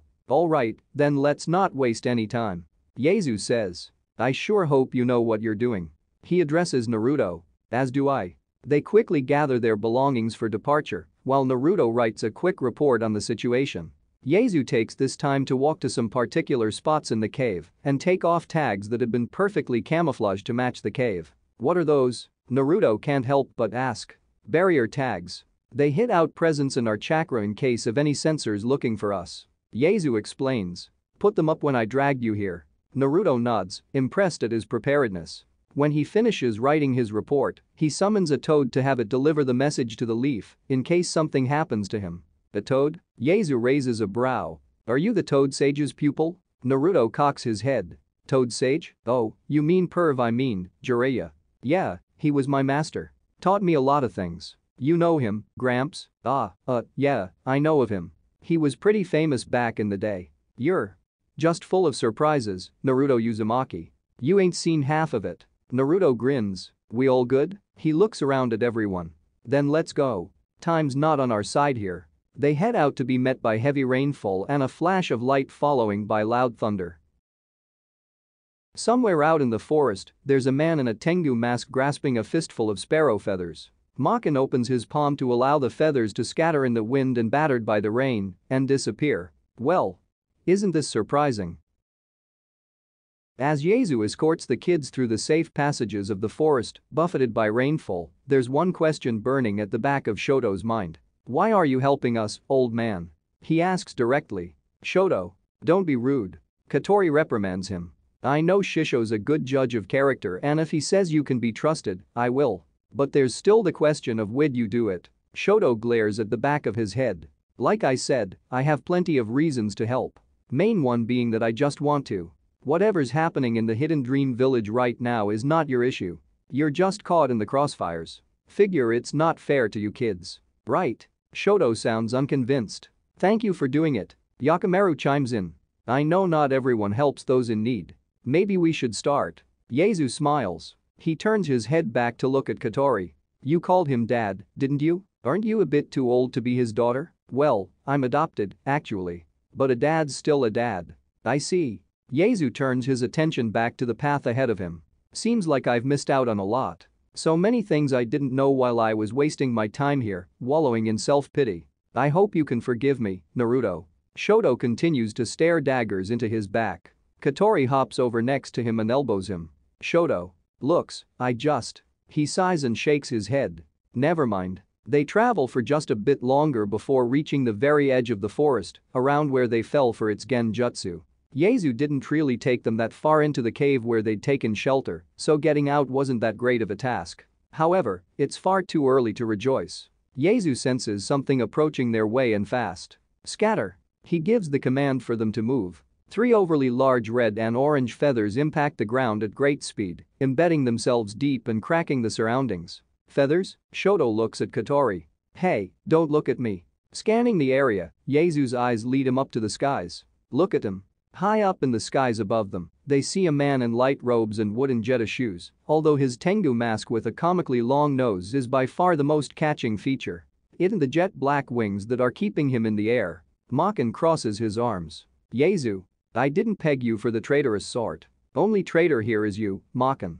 Yezu retorts. You didn't hide your tracks well enough. If anything, you made it too obvious. Makan sighs. And yet here you are, not doing anything about it, soon to be dead. He goes through a set of hand signs that Kotori's eyes widen at. A set she's far too familiar with. Aviary. Vultures. 3 of the carrion birds appear by Makan's side. They release a shrill squawk that sounds more like nails on a chalkboard than any living creature. What? Kotori takes a slow step backward. That's my jutsu? Makan slashes across the air, commanding his vultures to go on the offensive. They squawk once more, this time somehow even more ear-piercing. Yezu takes a stance, gathering lightning around his arms. Despite her state of confusion and panic, Kotori acts almost on instinct. Aviary. Falcons. She summons 2 falcons from the land of wind that immediately take to the air to intercept the attacking vulture. So, Makan sneers, you're the one. Ninja art? Aerial ace. The falcons disappear from the sight, leaving behind only the faint twisted image of their forms as they zoom forward at blinding speeds. The vultures, however, are not impressed. Despite how fast the falcons are going, they easily move out of the way. One vulture catches a falcon in its large talons and crushes it back to feathers, while another vulture pecks the second falcon on the back as it flies past. The 3 of them continue their descent. So fast. Yakimaru slightly admires how efficient the vulture proved, but prepares his own jutsu to intercept them with. Don't bother. Yezu warns him from acting too rash. When they get close enough, Yezu jumps to intercept the birds. Even more lightning surrounding his body, he backhards one that's not fast enough to dodge. It's immediately dispersed in a clump of feathers. He grabs the second vulture by the neck and snaps it. For the third vulture, he gathers lightning to his hand and fires a bolt that hits it square in the chest. Makan forms the bird hand sign. Feather kunai barrage. All the feathers that are left over from the vultures lunge at Yezu, who's stuck in the air with little freedom to escape the barrage. He does, however, have his means to escape. By slamming his fists into each other, Yezu creates a massive thunderclap that puts even natural thunder to shame. Lightning style. Thunder wave. From the impact and the following shockwave, the feathers' progress is halted and they're all blown back. As Yezu falls down, his foot touches something solid long before he should have reached the ground. Looking down, he sees a pink crystalline bridge originating from Yakimaru. Making use of the extra footing, he flickers back to their side and stares up at Makan. Makan clicks his tongue. And here I thought you're just a decrepit old fool. You may end up more annoying than you're worth. Wait. Kotori calls out to the flying man. You're a Hoyoku, aren't you? I am, too. We don't have to fight. Oh, I'm well aware. Makan descend. I'm well aware of you, Kotori. He hisses her name. You know my name? It's the only thing your parents managed to give you when they could have given you so much more. I wondered where they hid you, to think they left you with the hidden leaf. If I'd known they'd do something so annoying, I'd have killed them sooner. Kotori falls to her knees, her breathing shallow. She stares up at him in disbelief. You. What? Rather than with words, Makan responds with action. Ninja art fire style. Feather kunai. 2 giant feathers like the ones he initially threw at them appear by his side, with the slight difference of these ones burning hot. What rain droplets find their way to them are immediately evaporated. He sends the flaming feathers right at Kotori. Yakimaru and Shoto stand in front of her, prepared to raise defenses of earth and crystal. They won't need to as Yezu has it handled. He gathers lightning chakra to her hand, his jutsu running wild in every direction. He swings his arm with as much force as he can, shooting the lightning bolt right at the feathers. Lightning style. Thunderclap arrow. The feathers get diverted and crash to the side of them. Kotori struggles to find any words. Kotori, you have to snap out of it. Shoto calls out to her. This is a family matter, Yezu. Makan says with a cold voice. You step aside and I'll deal with you when your time comes. Yezu steps in front of the kids and looks back to the trembling Kotori. It's exactly because it's a family matter, Makan. And when it comes to family, you're the odd one out. I might be old, but I haven't forgotten how to fight. I'll drag your bird brain down here. He glares. Well, it does seem like I might have to get serious. Maybe when you're faced by an overwhelming force, you'll rethink your stance. Makan goes through a set of seals longer than what he's used so far, and definitely longer than anything Kotori has used. Large feathers of random mixtures of red, orange, and yellow float around him. They sizzle with heat, eventually bursting into flames as they join together and grow in numbers. More and more appear and join the piles to form the massive form of an unfamiliar bird. The fires that encompass its body grow more intense as more feathers make up its body. By the end, the creature is large enough to be confused for a tailed beast. Lost aviary. Phoenix. The phoenix spreads its wings and screeches, a stream of flame bursting from its beak. The rain around it turns to steam at the intense heat that permeates the area. Even Yezu and the kids can feel the temperature rising despite the cooling rain. While the kids stare in awe at the massive bird, Yezu remains unfazed. Maybe getting serious will be good for these old bones. He cracks his neck. Lightning flashes across the sky, shining even more light on the blazing phoenix. Even at the sight of this, you don't flinch. Makan notes. Looks like we severely underestimated you, old man. Yeah. Looks like you did. Yezu raises his lightning-enveloped arm, the crackling growing more and more intense. He sends a small bolt up in the air, and not even a moment after that, lightning strikes him from the skies. The entire area turns white as the bolt crashes right in front of them. Yakimaru and Shoto pick Katori up and drag her back as best they can, with their whole field of vision whitened from the lightning striking directly in front of them. The only thing they can make out in their temporary daze in Yezu's blurry figure, hands still stretched upward, with a golden chain appearing from his back and snaking its way up his arm. Seal. Bottle lightning. With the deafening thunder that follows, the entire clearing fills with static. It takes a moment for everyone's eyes and ears to adjust to what practically amounts to being inside a thundercloud. When everything clears, Yezu stands tall, covered in crackling lightning. By his side, a lion made of pure lightning stands, small bolts of electricity bursting from its body. Around its neck is a golden chain made of pure chakra that's attached to Yezu's back. Lightning style. Thunder lion. Yakimaru stares at the man's back. That chain.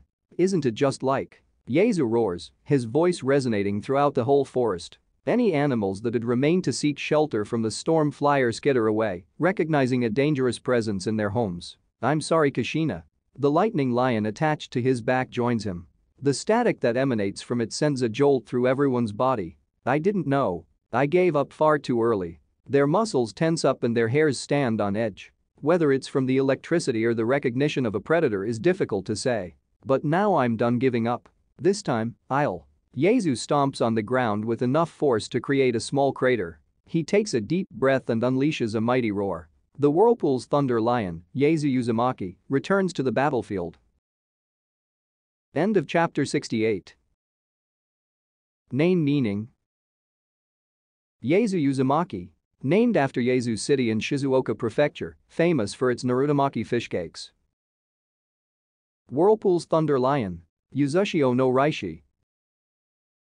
Chapter 69. Hidden Dream Part 3. Confrontation.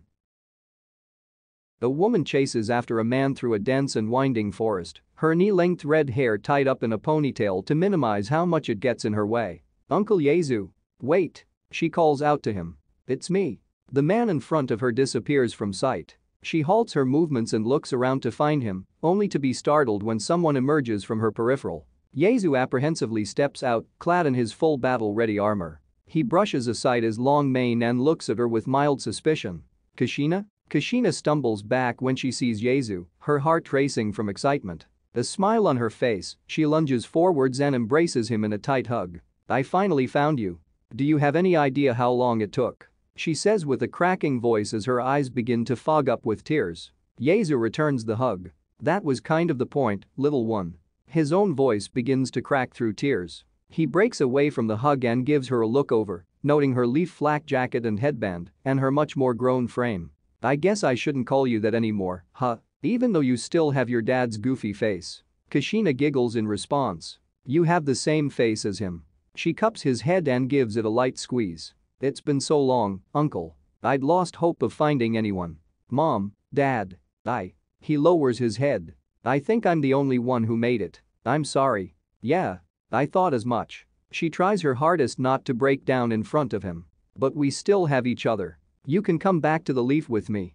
Yezu shakes his head and takes a step back. You know I can't do that. There's still so much going on behind the scenes. I'm a wanted man, Kushina, there's multiple bounties on my head. If they heard the hidden leaf took in a refuge from the hidden whirlpool, it would put a major target on their backs. That's bullshit. If it'll be a problem, then I'll deal with it. I can't leave you alone, especially if you're being hunted.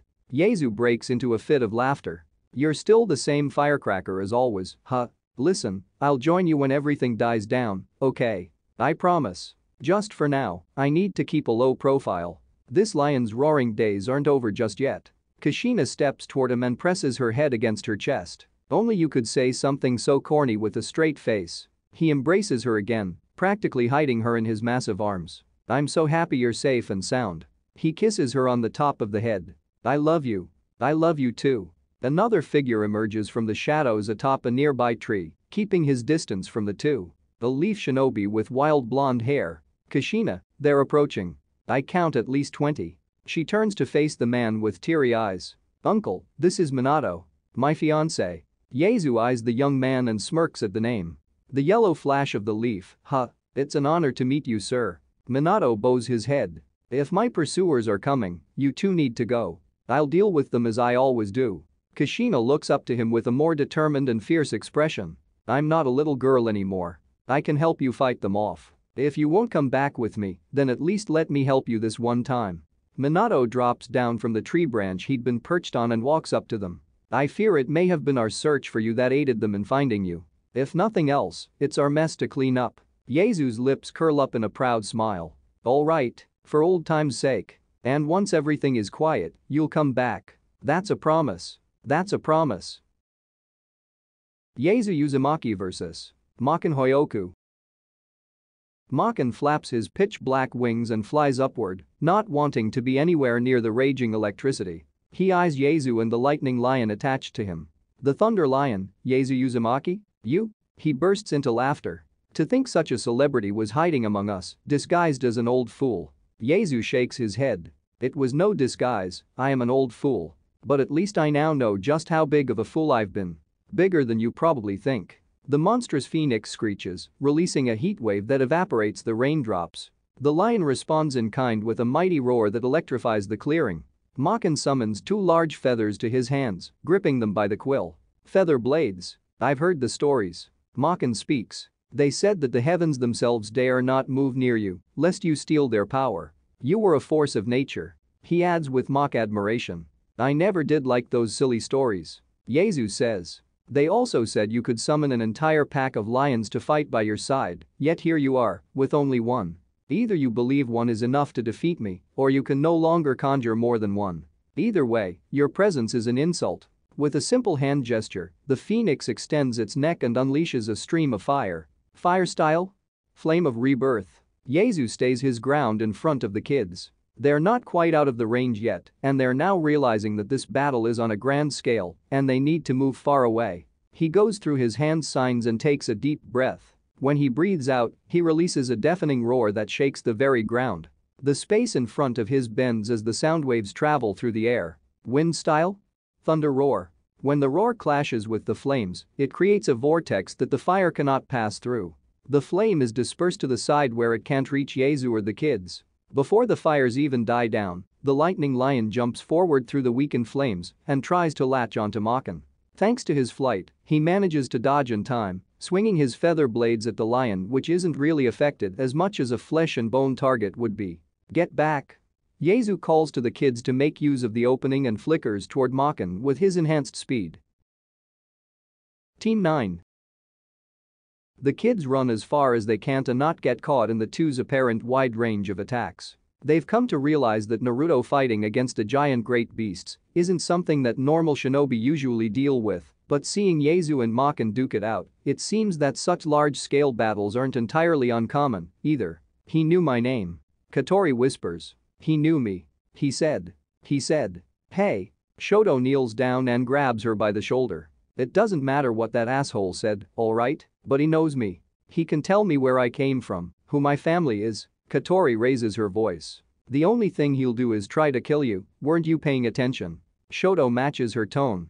But, Katori's entire body slumps as she's sitting on the ground, unable to gather any strength. Yakimeru walks over to her and hugs her. I'm sorry, Katori. She grips onto his hoodie. Shoto sits down and sighs. That Yaezu. He said he's in Uzumaki, didn't he? I wasn't hearing things? Yakimeru shakes his head. No, he definitely said it. He's Sensei's family. Then why didn't he say anything? Shoto wonders. He must have his reasons. Katori wipes her eyes. This day keeps getting more difficult, Yakimaru says in a discouraging voice. From their side, two figures slowly emerge from the forest, having approached them without being noticed. The kids jump in surprise, preparing for a fight just in case, as they observe two shinobi. One seemingly around their age clad in armor, and one older wearing loose robes. "You don't know a thing about difficult days, Leaf," Taisa hisses. Yumito slams his hand on the ground, prompting jutsu formula to spread from his palm. In a puff of smoke, two black ape-like beings emerge, unlike anything they've seen or heard of. Ninja art summoning? Nuba. The Nuba ominously moan as they approach Team 9. Yakimaru and Shoto take their battle stance. Yaezu Uzumaki vs. Makin Hoyoku. With his enhanced speed, Yaezu jumps at Moking, leaving behind him only the faint light of the electricity that surrounds his body. He goes for a punch, but it's blocked by Makin placing both his feather blades in front of him to act as a shield. The impact sends the Hoyoku back, but thanks to his flight, he regains his bearings quickly enough. The lion leaps at the opportunity, the split second where Makin is off his game, to try and shock him, but the phoenix sends its massive claw crashing down to swat it away. Yaezu pulls his thunder lion back using the chain and descends to the ground. Makin readies his blades once more. He's not as strong as I thought. He may have been strong once, but time does not forgive. Yaezu clenches his fist. Back in my prime that punch would have broken through and ended this. I can't afford to drag this out for too long. But that flight is annoying. The phoenix steps in front of Makin, a heavy claw digging into the ground, and breathes another sea of fire to blanket the whole area. Fire style? Flame of rebirth. Yaezu manages to flicker to the side just in time and evade its area of effect. The plan being to preserve chakra rather than using it to counter a jutsu he can instead avoid. Or so he thought. At Makin's command, the phoenix raises its giant wings while still breathing fire, the sudden movement causing the rain to be blown away, as if carried by a raging storm. Wind style? Great breakthrough. With a single swift motion, the phoenix brings its wings down to create a massive vortex that increases the size of the fire jutsu threefold. This, Yaezu doesn't have time to dodge, so he instead braces himself. When the flames die down, burning trees put out by the rain, Yaezu stands with his back against a tree and his arms crossed in front of him. He took some burns to his arms and legs but was otherwise spared thanks largely to the lightning cloak that surrounds his body. His lion stands in front of him to defend from any further attacks. Well, that backfired. Yaezu grunts. I need to act, but I have no idea how strong my jutsu will be after all these years. You know, Makin chuckles, for someone who was so adamant about protecting the kids, you're not doing a very good job of it. He motions to the far side of the clearing they're in, beyond the trees. Yaezu turns to hear the very distinct sounds of battle and jutsu reforming the terrain. In a split second, his mind races through the possibilities. If they're being attacked, he has to go help them. In this moment of distraction, a dozen feathers come flying in from the side. Feather kunai barrage. Yaezu skids to the side, dodging all of them. Is this all the great Thunder Lion can do? Makin mocks him. I've seen kittens with more ferocity. You're right. Yaezu stomps on the ground. Maybe it's time I stop doubting myself. A positive attitude isn't going to help you, old man. I can assume you, boy, there's nothing positive about this. The lion takes a couple steps forward before its form becomes distorted, resembling more actual lightning than a lion. In a single blinding flash, the lion disappears and a lightning bolt flies directly at Makin at an intense speed. Lightning style? Lightning flash leap. Makin barely has enough time to twitch before his vision turns white from the sudden flash. He feels himself falling even though that shouldn't be possible. He has his wings. There's no way he can fall. As he regains his sight, he looks over his shoulder to see his right wing burned off and the lion latching onto the phoenix, which is violently thrashing and trying to get free while being electrocuted. That lion is bad news. It's not just chakra that's been modified to look and feel like lightning, this is actual lightning he's commanding. As he's falling and after recovering from the initial shock, Makin molds his chakra to fix his wings as he tumbles through the air. He manages to flap his new set of wings to straighten himself out just before he collides with the earth. His eyes immediately dart around to find where Yaezu is, so he's not caught off guard finds him, already engaging the phoenix in a fight alongside his lion. Yaezu delivers a flurry of punches that send the phoenix reeling, in addition to the thunder lion rending and biting it. The phoenix bats its wings and moves erratically to try and swat them away. He uses the phoenix to jump high above it and get into position. From the base of the chain manifesting from his body, several more appear and shoot out to surround the phoenix. Adamantine sealing chains. The chains wrap around the phoenix wings, talons, and beak to bind it to the ground. It tries to struggle free, but it proves a fruitless effort under the Uzumaki clan's specialty sealing. I need to get this damn thing in check. I managed to get Makin only because my Thunder Lion was created with actual lightning, so it was faster. I don't know if he'll be caught off guard again. I have to act fast. As the chains tighten, lightning coursing through them thanks to their connection to the Thunder Lion, Yezu stands on top of it, prepared for Makin to have already recovered and attack him. However, no attack comes. Instead, the phoenix disappears into a clump of giant fiery feathers. To the side, Makin is finishing a long set of hand signs. Lost aviary. Phoenix. The distinct feathers of a phoenix materialize around him and form a brand new bird to fight by his side. He can just make another one. Yezu's chains loosen and return back to his body, having nothing else to latch onto. Damn it. He begins visibly panting. Such is the nature of my jutsu. I can create whatever bird I want at any time. Makin clarifies. Although the phoenix takes up a lot of my chakra, and I can use any others while I have it out. Yezu growls and runs forward. This is a last-ditch effort, but it might just work. He rummages through his pockets to take out a small ball of wrapped brown cloth.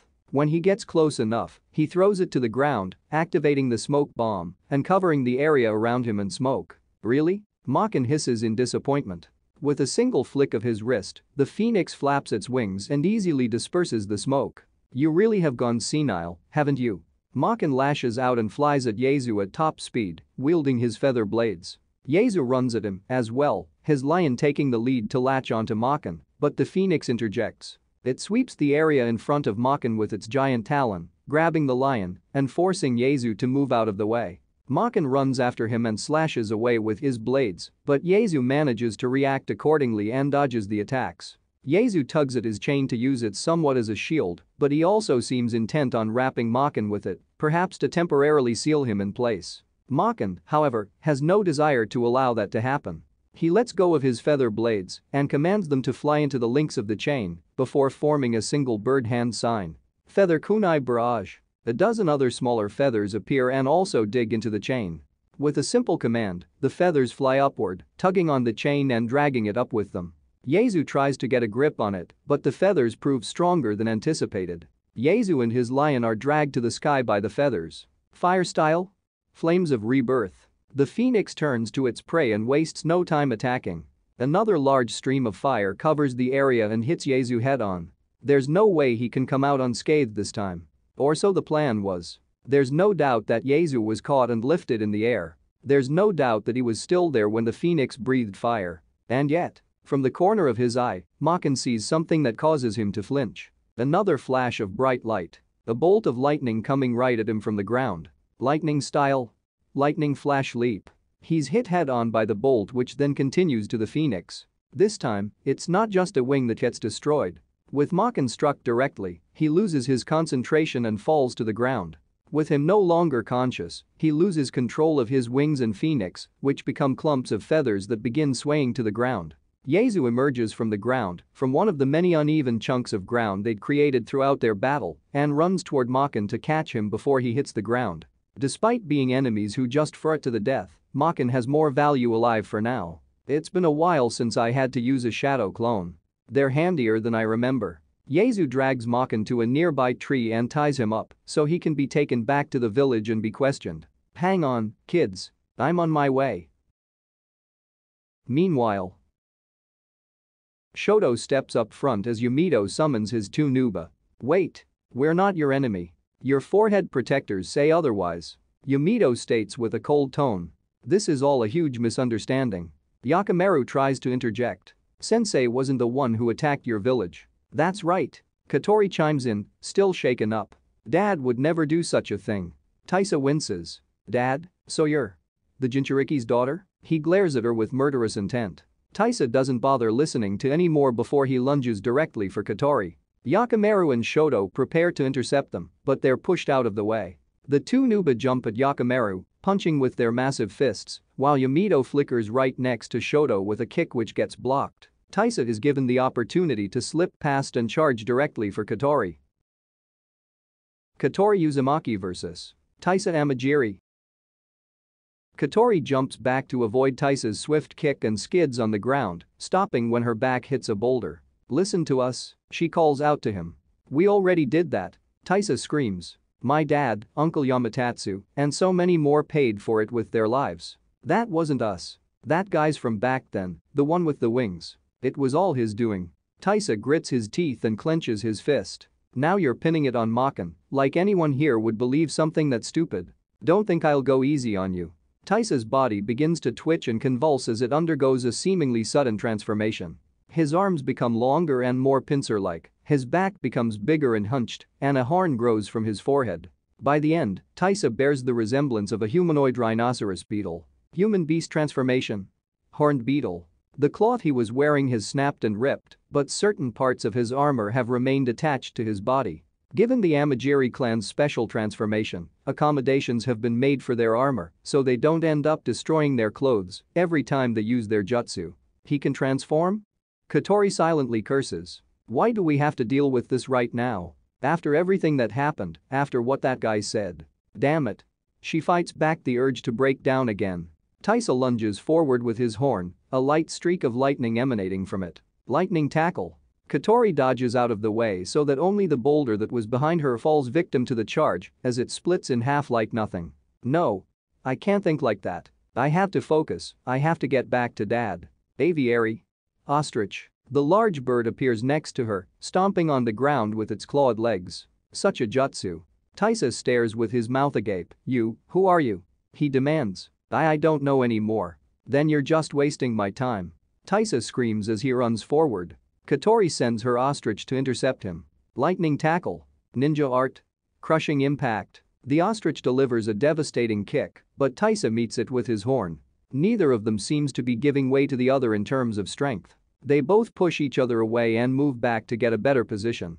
Taisa tries to run past the obvious diversion, but the ostrich leaps with its strong legs to where he is and delivers a kick that he doesn't even dodge. He allows it to impact with his strengthened back, and he skids back unharmed. Hiding behind a bird. Come here and fight me, you coward. You're the one hiding behind a transformation. Katori retorts. If an outside attack isn't going to work, then this might. Aviary. Hotsun. The colorful ruffled bird screeches as it appears next to Katori and flies above the battlefield. While the ostrich keeps Taisa at bay, the Hotsun gets into position. Ninja art. Poison mist. A cloud of purple poison encompasses the area in front of the ostrich, which jumps back to avoid being caught in the middle. As the poison cloud envelops Taisa and his surroundings, Katori lies in wait. Even if his body is hardened, his insides shouldn't be. Contrary to her thinking, Taisa runs out of the poison. Not dazed, not staggering, but fully focused and charging right at her. Something like that, Taisa roars. The ostrich tries to kick him, but he grabs it by the leg and tosses it to the side.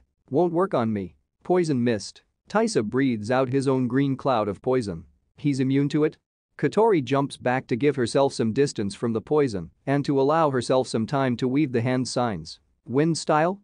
Breakthrough. The green mist is dispersed by the gust of wind she's breathing out, but that means she's momentarily indisposed. Taisa rushes from her side and lands a solid punch to her gut. Katori gasps in pain as she's flung away and falls on her back. She barely has a moment to regain her senses before Taisa is once again on her. She ducks and weaves through some of the punches but is struck a few good times. However, any hits she lands don't seem to affect him as much as they shoulder. His body is definitely sturdier than average, most likely thanks to his transformation.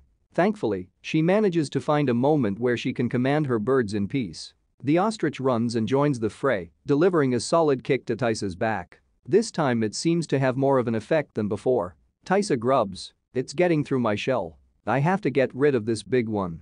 At this moment, the Hotsun also flies in, but Taisa grabs it by the body and crushes it as it becomes a clump of falling feathers. Feather kunai. Before they can fall far, Katori sends them flying right into his torso where they sink in deep, cracking his armored body.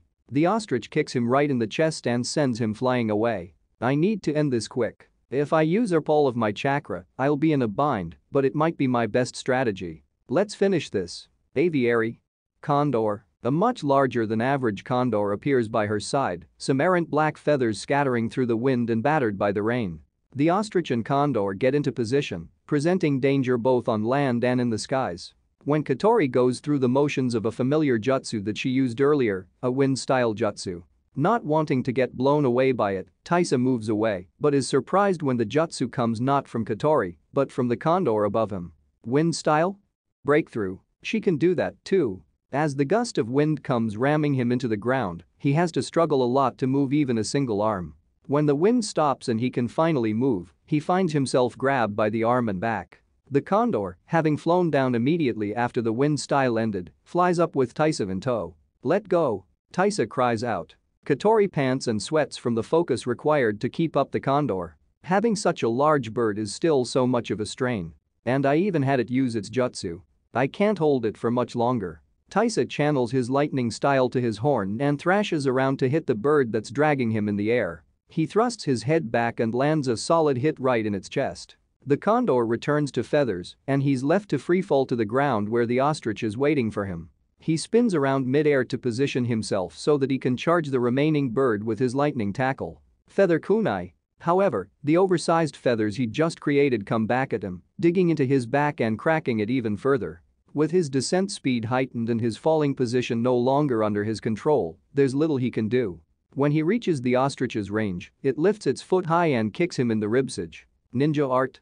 Crushing impact. With that, Taisa's concentration is broken and he returns to normal as he slumps off the ostrich's talons and falls to the ground, completely knocked out. Shoto Teshin vs. Yumito Hirasaka. With a new distraction to deal with, Shoto just has to trust that Katori will snap out of her daze to deal with the short one. In contrast, he has to deal with the annoying fast one. Their battle well underway, Shoto is having a hard time catching up with Yumito, who's proving to be annoying dexterous. Shoto is trying to land a solid puncher kick with his earth spear, but Yumito keeps moving out of the way. Equally, however, when Yumito moves to strike, Shoto swats him away with his hardened arms, making Yumito think twice about whether he wants to actually connect. He's as fast as Genzai. No, he might even be faster. You Leaf will pay for mocking us. Sending mere children to attack us. Yumito hisses. You're not that older than us. And like we keep saying, we're not here to attack anyone. You'll tell your lies in front of the corpses of the people you killed. Lord Gensui, my father, everyone. Yumito jumps high in the air and reaches into his pouch. Shoto begins weaving hand signs. Unfortunately for you, I'm fine with just hitting you until you stop. You'll fail. Yumito throws kunai at Shoto, which are all dodged. However, the papers wrapped around their handles begin hissing. Shoto jumps just in time to avoid the blast from the explosive tags. Just as Yumito comes falling in front of Shoto to continue their bout, the young boy slams his hands on the ground. Earth style? Stone bamboo shoot. Twin spikes jut out from the ground behind him to impale Yumito, but he jumps over them just as Yumito closes the distance. Shoto resorts to using kicks while he weaves hand signs in close quarters combat, but his foe proves too fast to allow him that freedom. The two exchange strikes, each hitting and misses in this intense taijutsu contest. Eventually, Shoto finds precious few seconds of freedom to mold his chakra. Earth style? Moving earth core. The ground directly under him shifts to create a square just big enough to surround him and moves downward at a great speed, taking him away from the action. How foolish. Yumito sneers. Now you're trapped.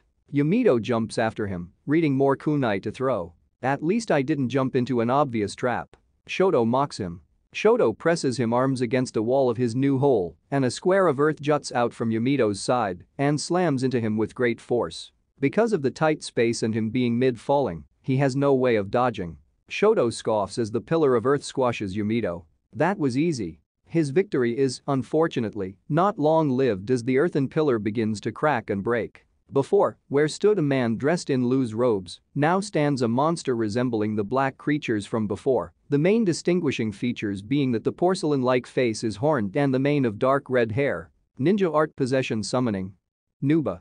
Oh, great. In his new form, Yumito comes falling down prepared to strike Shoto with his massive hammer fists. Shoto thankfully is prepared for such occasions. He once again presses his hands against the earth, and this time he's the one moved aside with a pillar of earth. He finds himself back on the surface, carried by his moving earth core. He has a few moments of rest before the very distinct sound of earth and rock being shattered fill the air.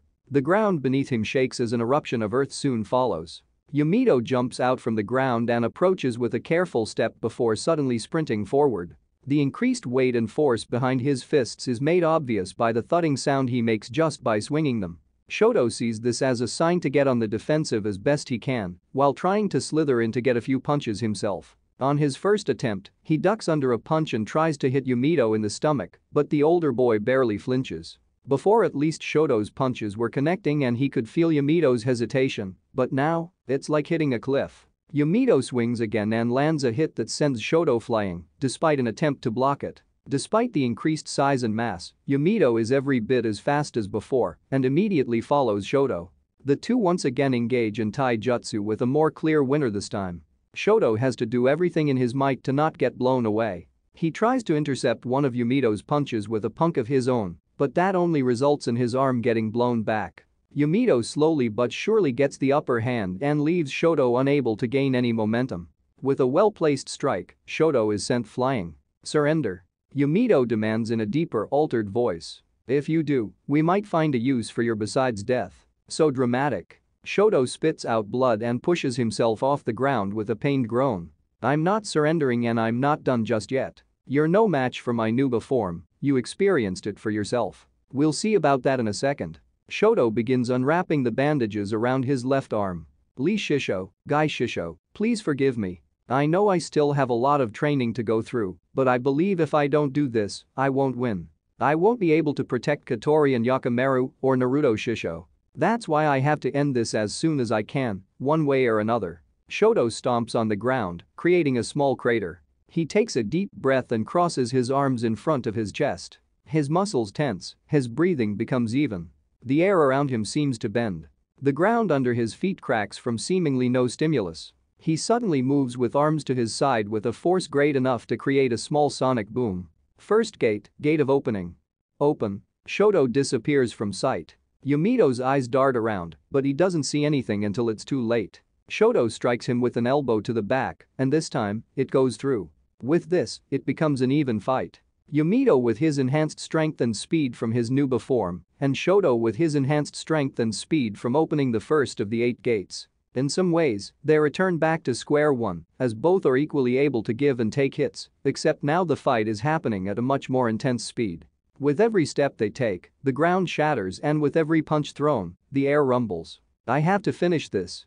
Shoto fights through the intense side effects.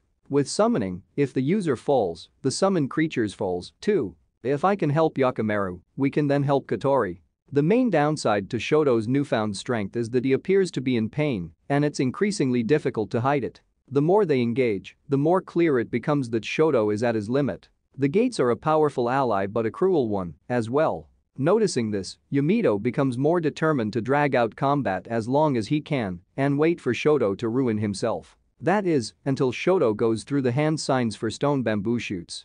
When he slams his hands on the ground, Yumito braces himself to dodge the spikes he knows are coming. Whatever Shoto did to himself made his taijutsu better, and he doesn't want to know if it did the same to his ninjutsu. However, nothing comes. In a moment of utter confusion, Yumito doesn't sense the danger approaching. Only in the very end, he sees from his peripheral vision 2 stone bamboo shoots flying right at him at great speeds. He made them behind me? No. They're the ones he made before. They hit him right in the back and send him flying off his feet forward. There, Shoto is ready to intercept him. With his right fist, Shoto aims for the chest with a standard punch palm facing downward. With his left fist, Shoto aims for the stomach palm facing upward. Two-handed strike. Yumito cries out in pain, feeling the force behind both of those simultaneous attacks. He tries in a desperate attempt to grab Shoto, but thanks to the jolt of pain in his chest and abdomen, it's easily dodged. Shoto twists his body around the massive arm and delivers a kick to the chin with his back turned. Back kick. Yumito crumbles to the ground and reverts back to his human form. Shoto quickly checks that the fight is truly over before turning to see Katori just ending her own fight with the Taisa. He then quickly looks over to Yakimaru's fight. Yakimaru Kagatsu vs. Nuba. Yakimaru leaps back to avoid the continuous barrage of punches from both Nuba. "Why did I get stuck with these two? And I don't think they're even human." During his dodging, he does manage to weave his hand signs. While in the air, crystallized 6-pointed discs appear next to his head and spin violently before shooting at the Nuba. Crystal style? Crystal hexagonal shuriken. The shuriken impact their thick hides, and they do reel back in pain when the crystals strike and shatter against their skin, but it doesn't halt their chase. Yakimeruo notes how none of their wounds bleed or exhibit any traits a living being usually would when they're injured. Does this mean they're not alive? They were summoned, but Naruto-sensei can summon toads, and they're definitely alive. So are these different? If I use my crystal style to its fullest, will I end up regretting it? When the Nuba move to attack again, Yakimeru ducks close to the ground and slams his hands on it. Crystal style? Divine pathway. Usually, with this jutsu the crystals would usually spawn from Yakimeru's position and move forward as they continuously grow in size. This time, they grow next to him. They jut out from the ground and surround him in a protective dome of crystal needles. The Nuba slam their massive fists and end up destroying a couple of the crystals, but they're only replaced by new ones. With each new crystal that appears, the Nuba find themselves ensnared with increasingly little freedom. Their arms, then their legs, then their torso. Each moment a new spike appears to hold them in place. Yakimeru steps back from the construct he just made using a little crawl space in the back he'd left open. The Nuba howl and screech, their voices resembling more ghosts than any living creature. I don't suppose this will be enough to stop you? Yakimeru wonders if he's that lucky. The Nuba's struggling increases as they try to pull themselves free. In only a matter of moments, they shatter the crystals and free their arms, which allows them to then smash the crystals around their bodies and legs.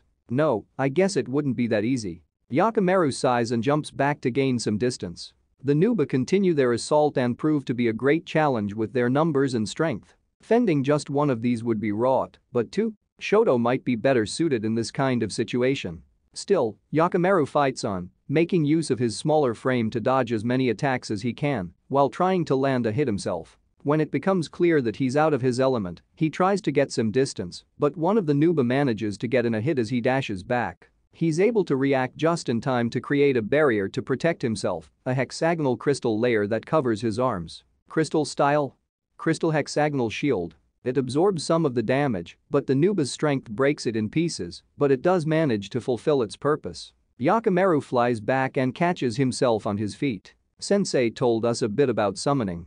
They return to their home if they exhaust their chakra or take on too much damage, but I'm still too slow in making my crystal style as hardy as Guren's. For now, I'll focus on maneuverability. Yakimeru moves his hands over himself in a half-circular motion, crystallizing the air. A thin ring begins to form around him. When it circles under his feet, he steps on its inside and latches onto it with his chakra. Crystal style? Crystal wheel. Yakimeru commands the wheel to spin, giving him a bit of speed, but can also function as a weapon. He rides around the battlefield while chased by the Nuba, and every time they get close, he turns the wheel around to dodge and cut them with its high-speed rotation. With the divine pathway, they broke it before I could harden it by adding more chakra, but with the crystal wheel, I can continue adding my chakra to it while also keeping my distance. As long as they don't hit it directly, I can keep hardening it until it can match their strength. It's probably my most reliable weapon in my arsenal. Prolonging the battle is currently his most secure option and possibly the best way to end this fight. Not only does his crystal wheel grow stronger, but he also gains more control over it, and it becomes much easier to evade and fight back. Whenever the Nuba comes close to try and punch him, they're met by the whirling blade that surrounds him. Each time, they get cut more and screech out in pain. This little game of catch-all comes to one of the Nuba eventually striking the wheel head-on, but it's already been hardened to such a degree that it no longer shatters on impact. Now it can be used as a weapon against them. The wheel spins at such a great velocity that it begins to dig into the Nuba's arm as it continues to try and break through. This results in the Nuba's fist being split in half by the crystal wheel. As this is happening, the second Nuba comes in from the side to punch Yakimeru away. He manages to spin the wheel just in time to avoid being struck, but is flung away by the strength, not having been able to brace himself properly. As he gets the wheel under control, he watches the first Nuba screech in agony as it holds its damaged hand, covered in crystal flakes. It disappears in a puff of smoke. One down. The remaining Nuba rushes at him, and he decides to return it in kind. As he gets closer with his spinning blade, the Nuba extends both of its hands and instead of hitting it in the front, tries to grab it from the sides and stop it spinning that way. Its hands suffer extensive cuts, but it holds on with its huge fists as best as it can, and it seems to be working. Yakimeru's control of the spinning becomes more strained. If he doesn't do something to get it off, he just might lose his weapon. Crystal style? Divine pathway. He slams his hands on the ground while still within the wheel, opting for a method that can serve as a diversion at the very least. The blue crystals appear from the ground to once again surround the Nuba and trap it in place. As more of them appear, they get in the way of its grip, and it's forced to lessen its hold on the crystal wheel. That's when Yakimaru takes advantage of a single thin strip of space he left when forming the divine pathway, just big enough for the wheel to pass through. As the Nuba is struck and cut, it screeches in pain and also disappears in a puff of smoke. Yakimaru breathes deeply and allows himself to fall to the ground, the wheel clattering next to him. He looks over just in time to see both Katori and Shoto nearly simultaneously finishing their own fights. Yaezu, POV. Yaezu runs into the clearing, no longer connected to his Thunder Lion, but still covered in a cloak of lightning. He emerges from behind the trees, prepared to join any and every fight that's happening, but is surprised to see the kids standing with minor injuries, while Taisa and Yumito are tied up nearby. Yakimaru is currently tending to Shoto's injuries, running his chakra-enveloped hand over his injuries and sore spots. "Are you okay?" Yaezu walks over to Team 9. "Yeah." Katori nods. "Yakimaru's a really good medic." She gives a strained grin, obvious to anyone who knows her that it's not a usual bright and cheery grin. "I'm surprised to see Taisa and Yumito here, although I guess in hindsight I shouldn't be." Yaezu closes his eyes, taking in everything that this entails. "You know them?" Shoto asks. "Yeah, they're the sons of the former village heads. Although I guess with their father's passing, they're to be the new heads. They mentioned that." Katori looks down to her feet. "So what do we do now?" Yakimaru asks as he finishes up Shoto's treatment. Yaezu looks to the two poor boys and then to the clearing where he just came from. "I promised to take you far away from this place, but I can't just leave them here. I now know for certain that Makin was somehow involved in all this. If I can catch up to Naruto, I can help him convince Enzo. Then we'll just go back with you." Shoto states. "Did you not hear that we're on the verge of a possible war? This isn't the place for Genin. Then what should we do? Run back to the Leaf on our own? We'll be safe around you and we can take care of ourselves, as you can see." Shoto motions to the unconscious boys. "If we're on the verge of a war, then let's hurry up and stop it." Yaezu growls as he considers his options. "Fine. Just stay close to me." He walks over to Taisa and Yumito and grabs them under his arms to carry them away. When they leave for the clearing that Yaezu for at Makin in, they see the other man tied up against a tree.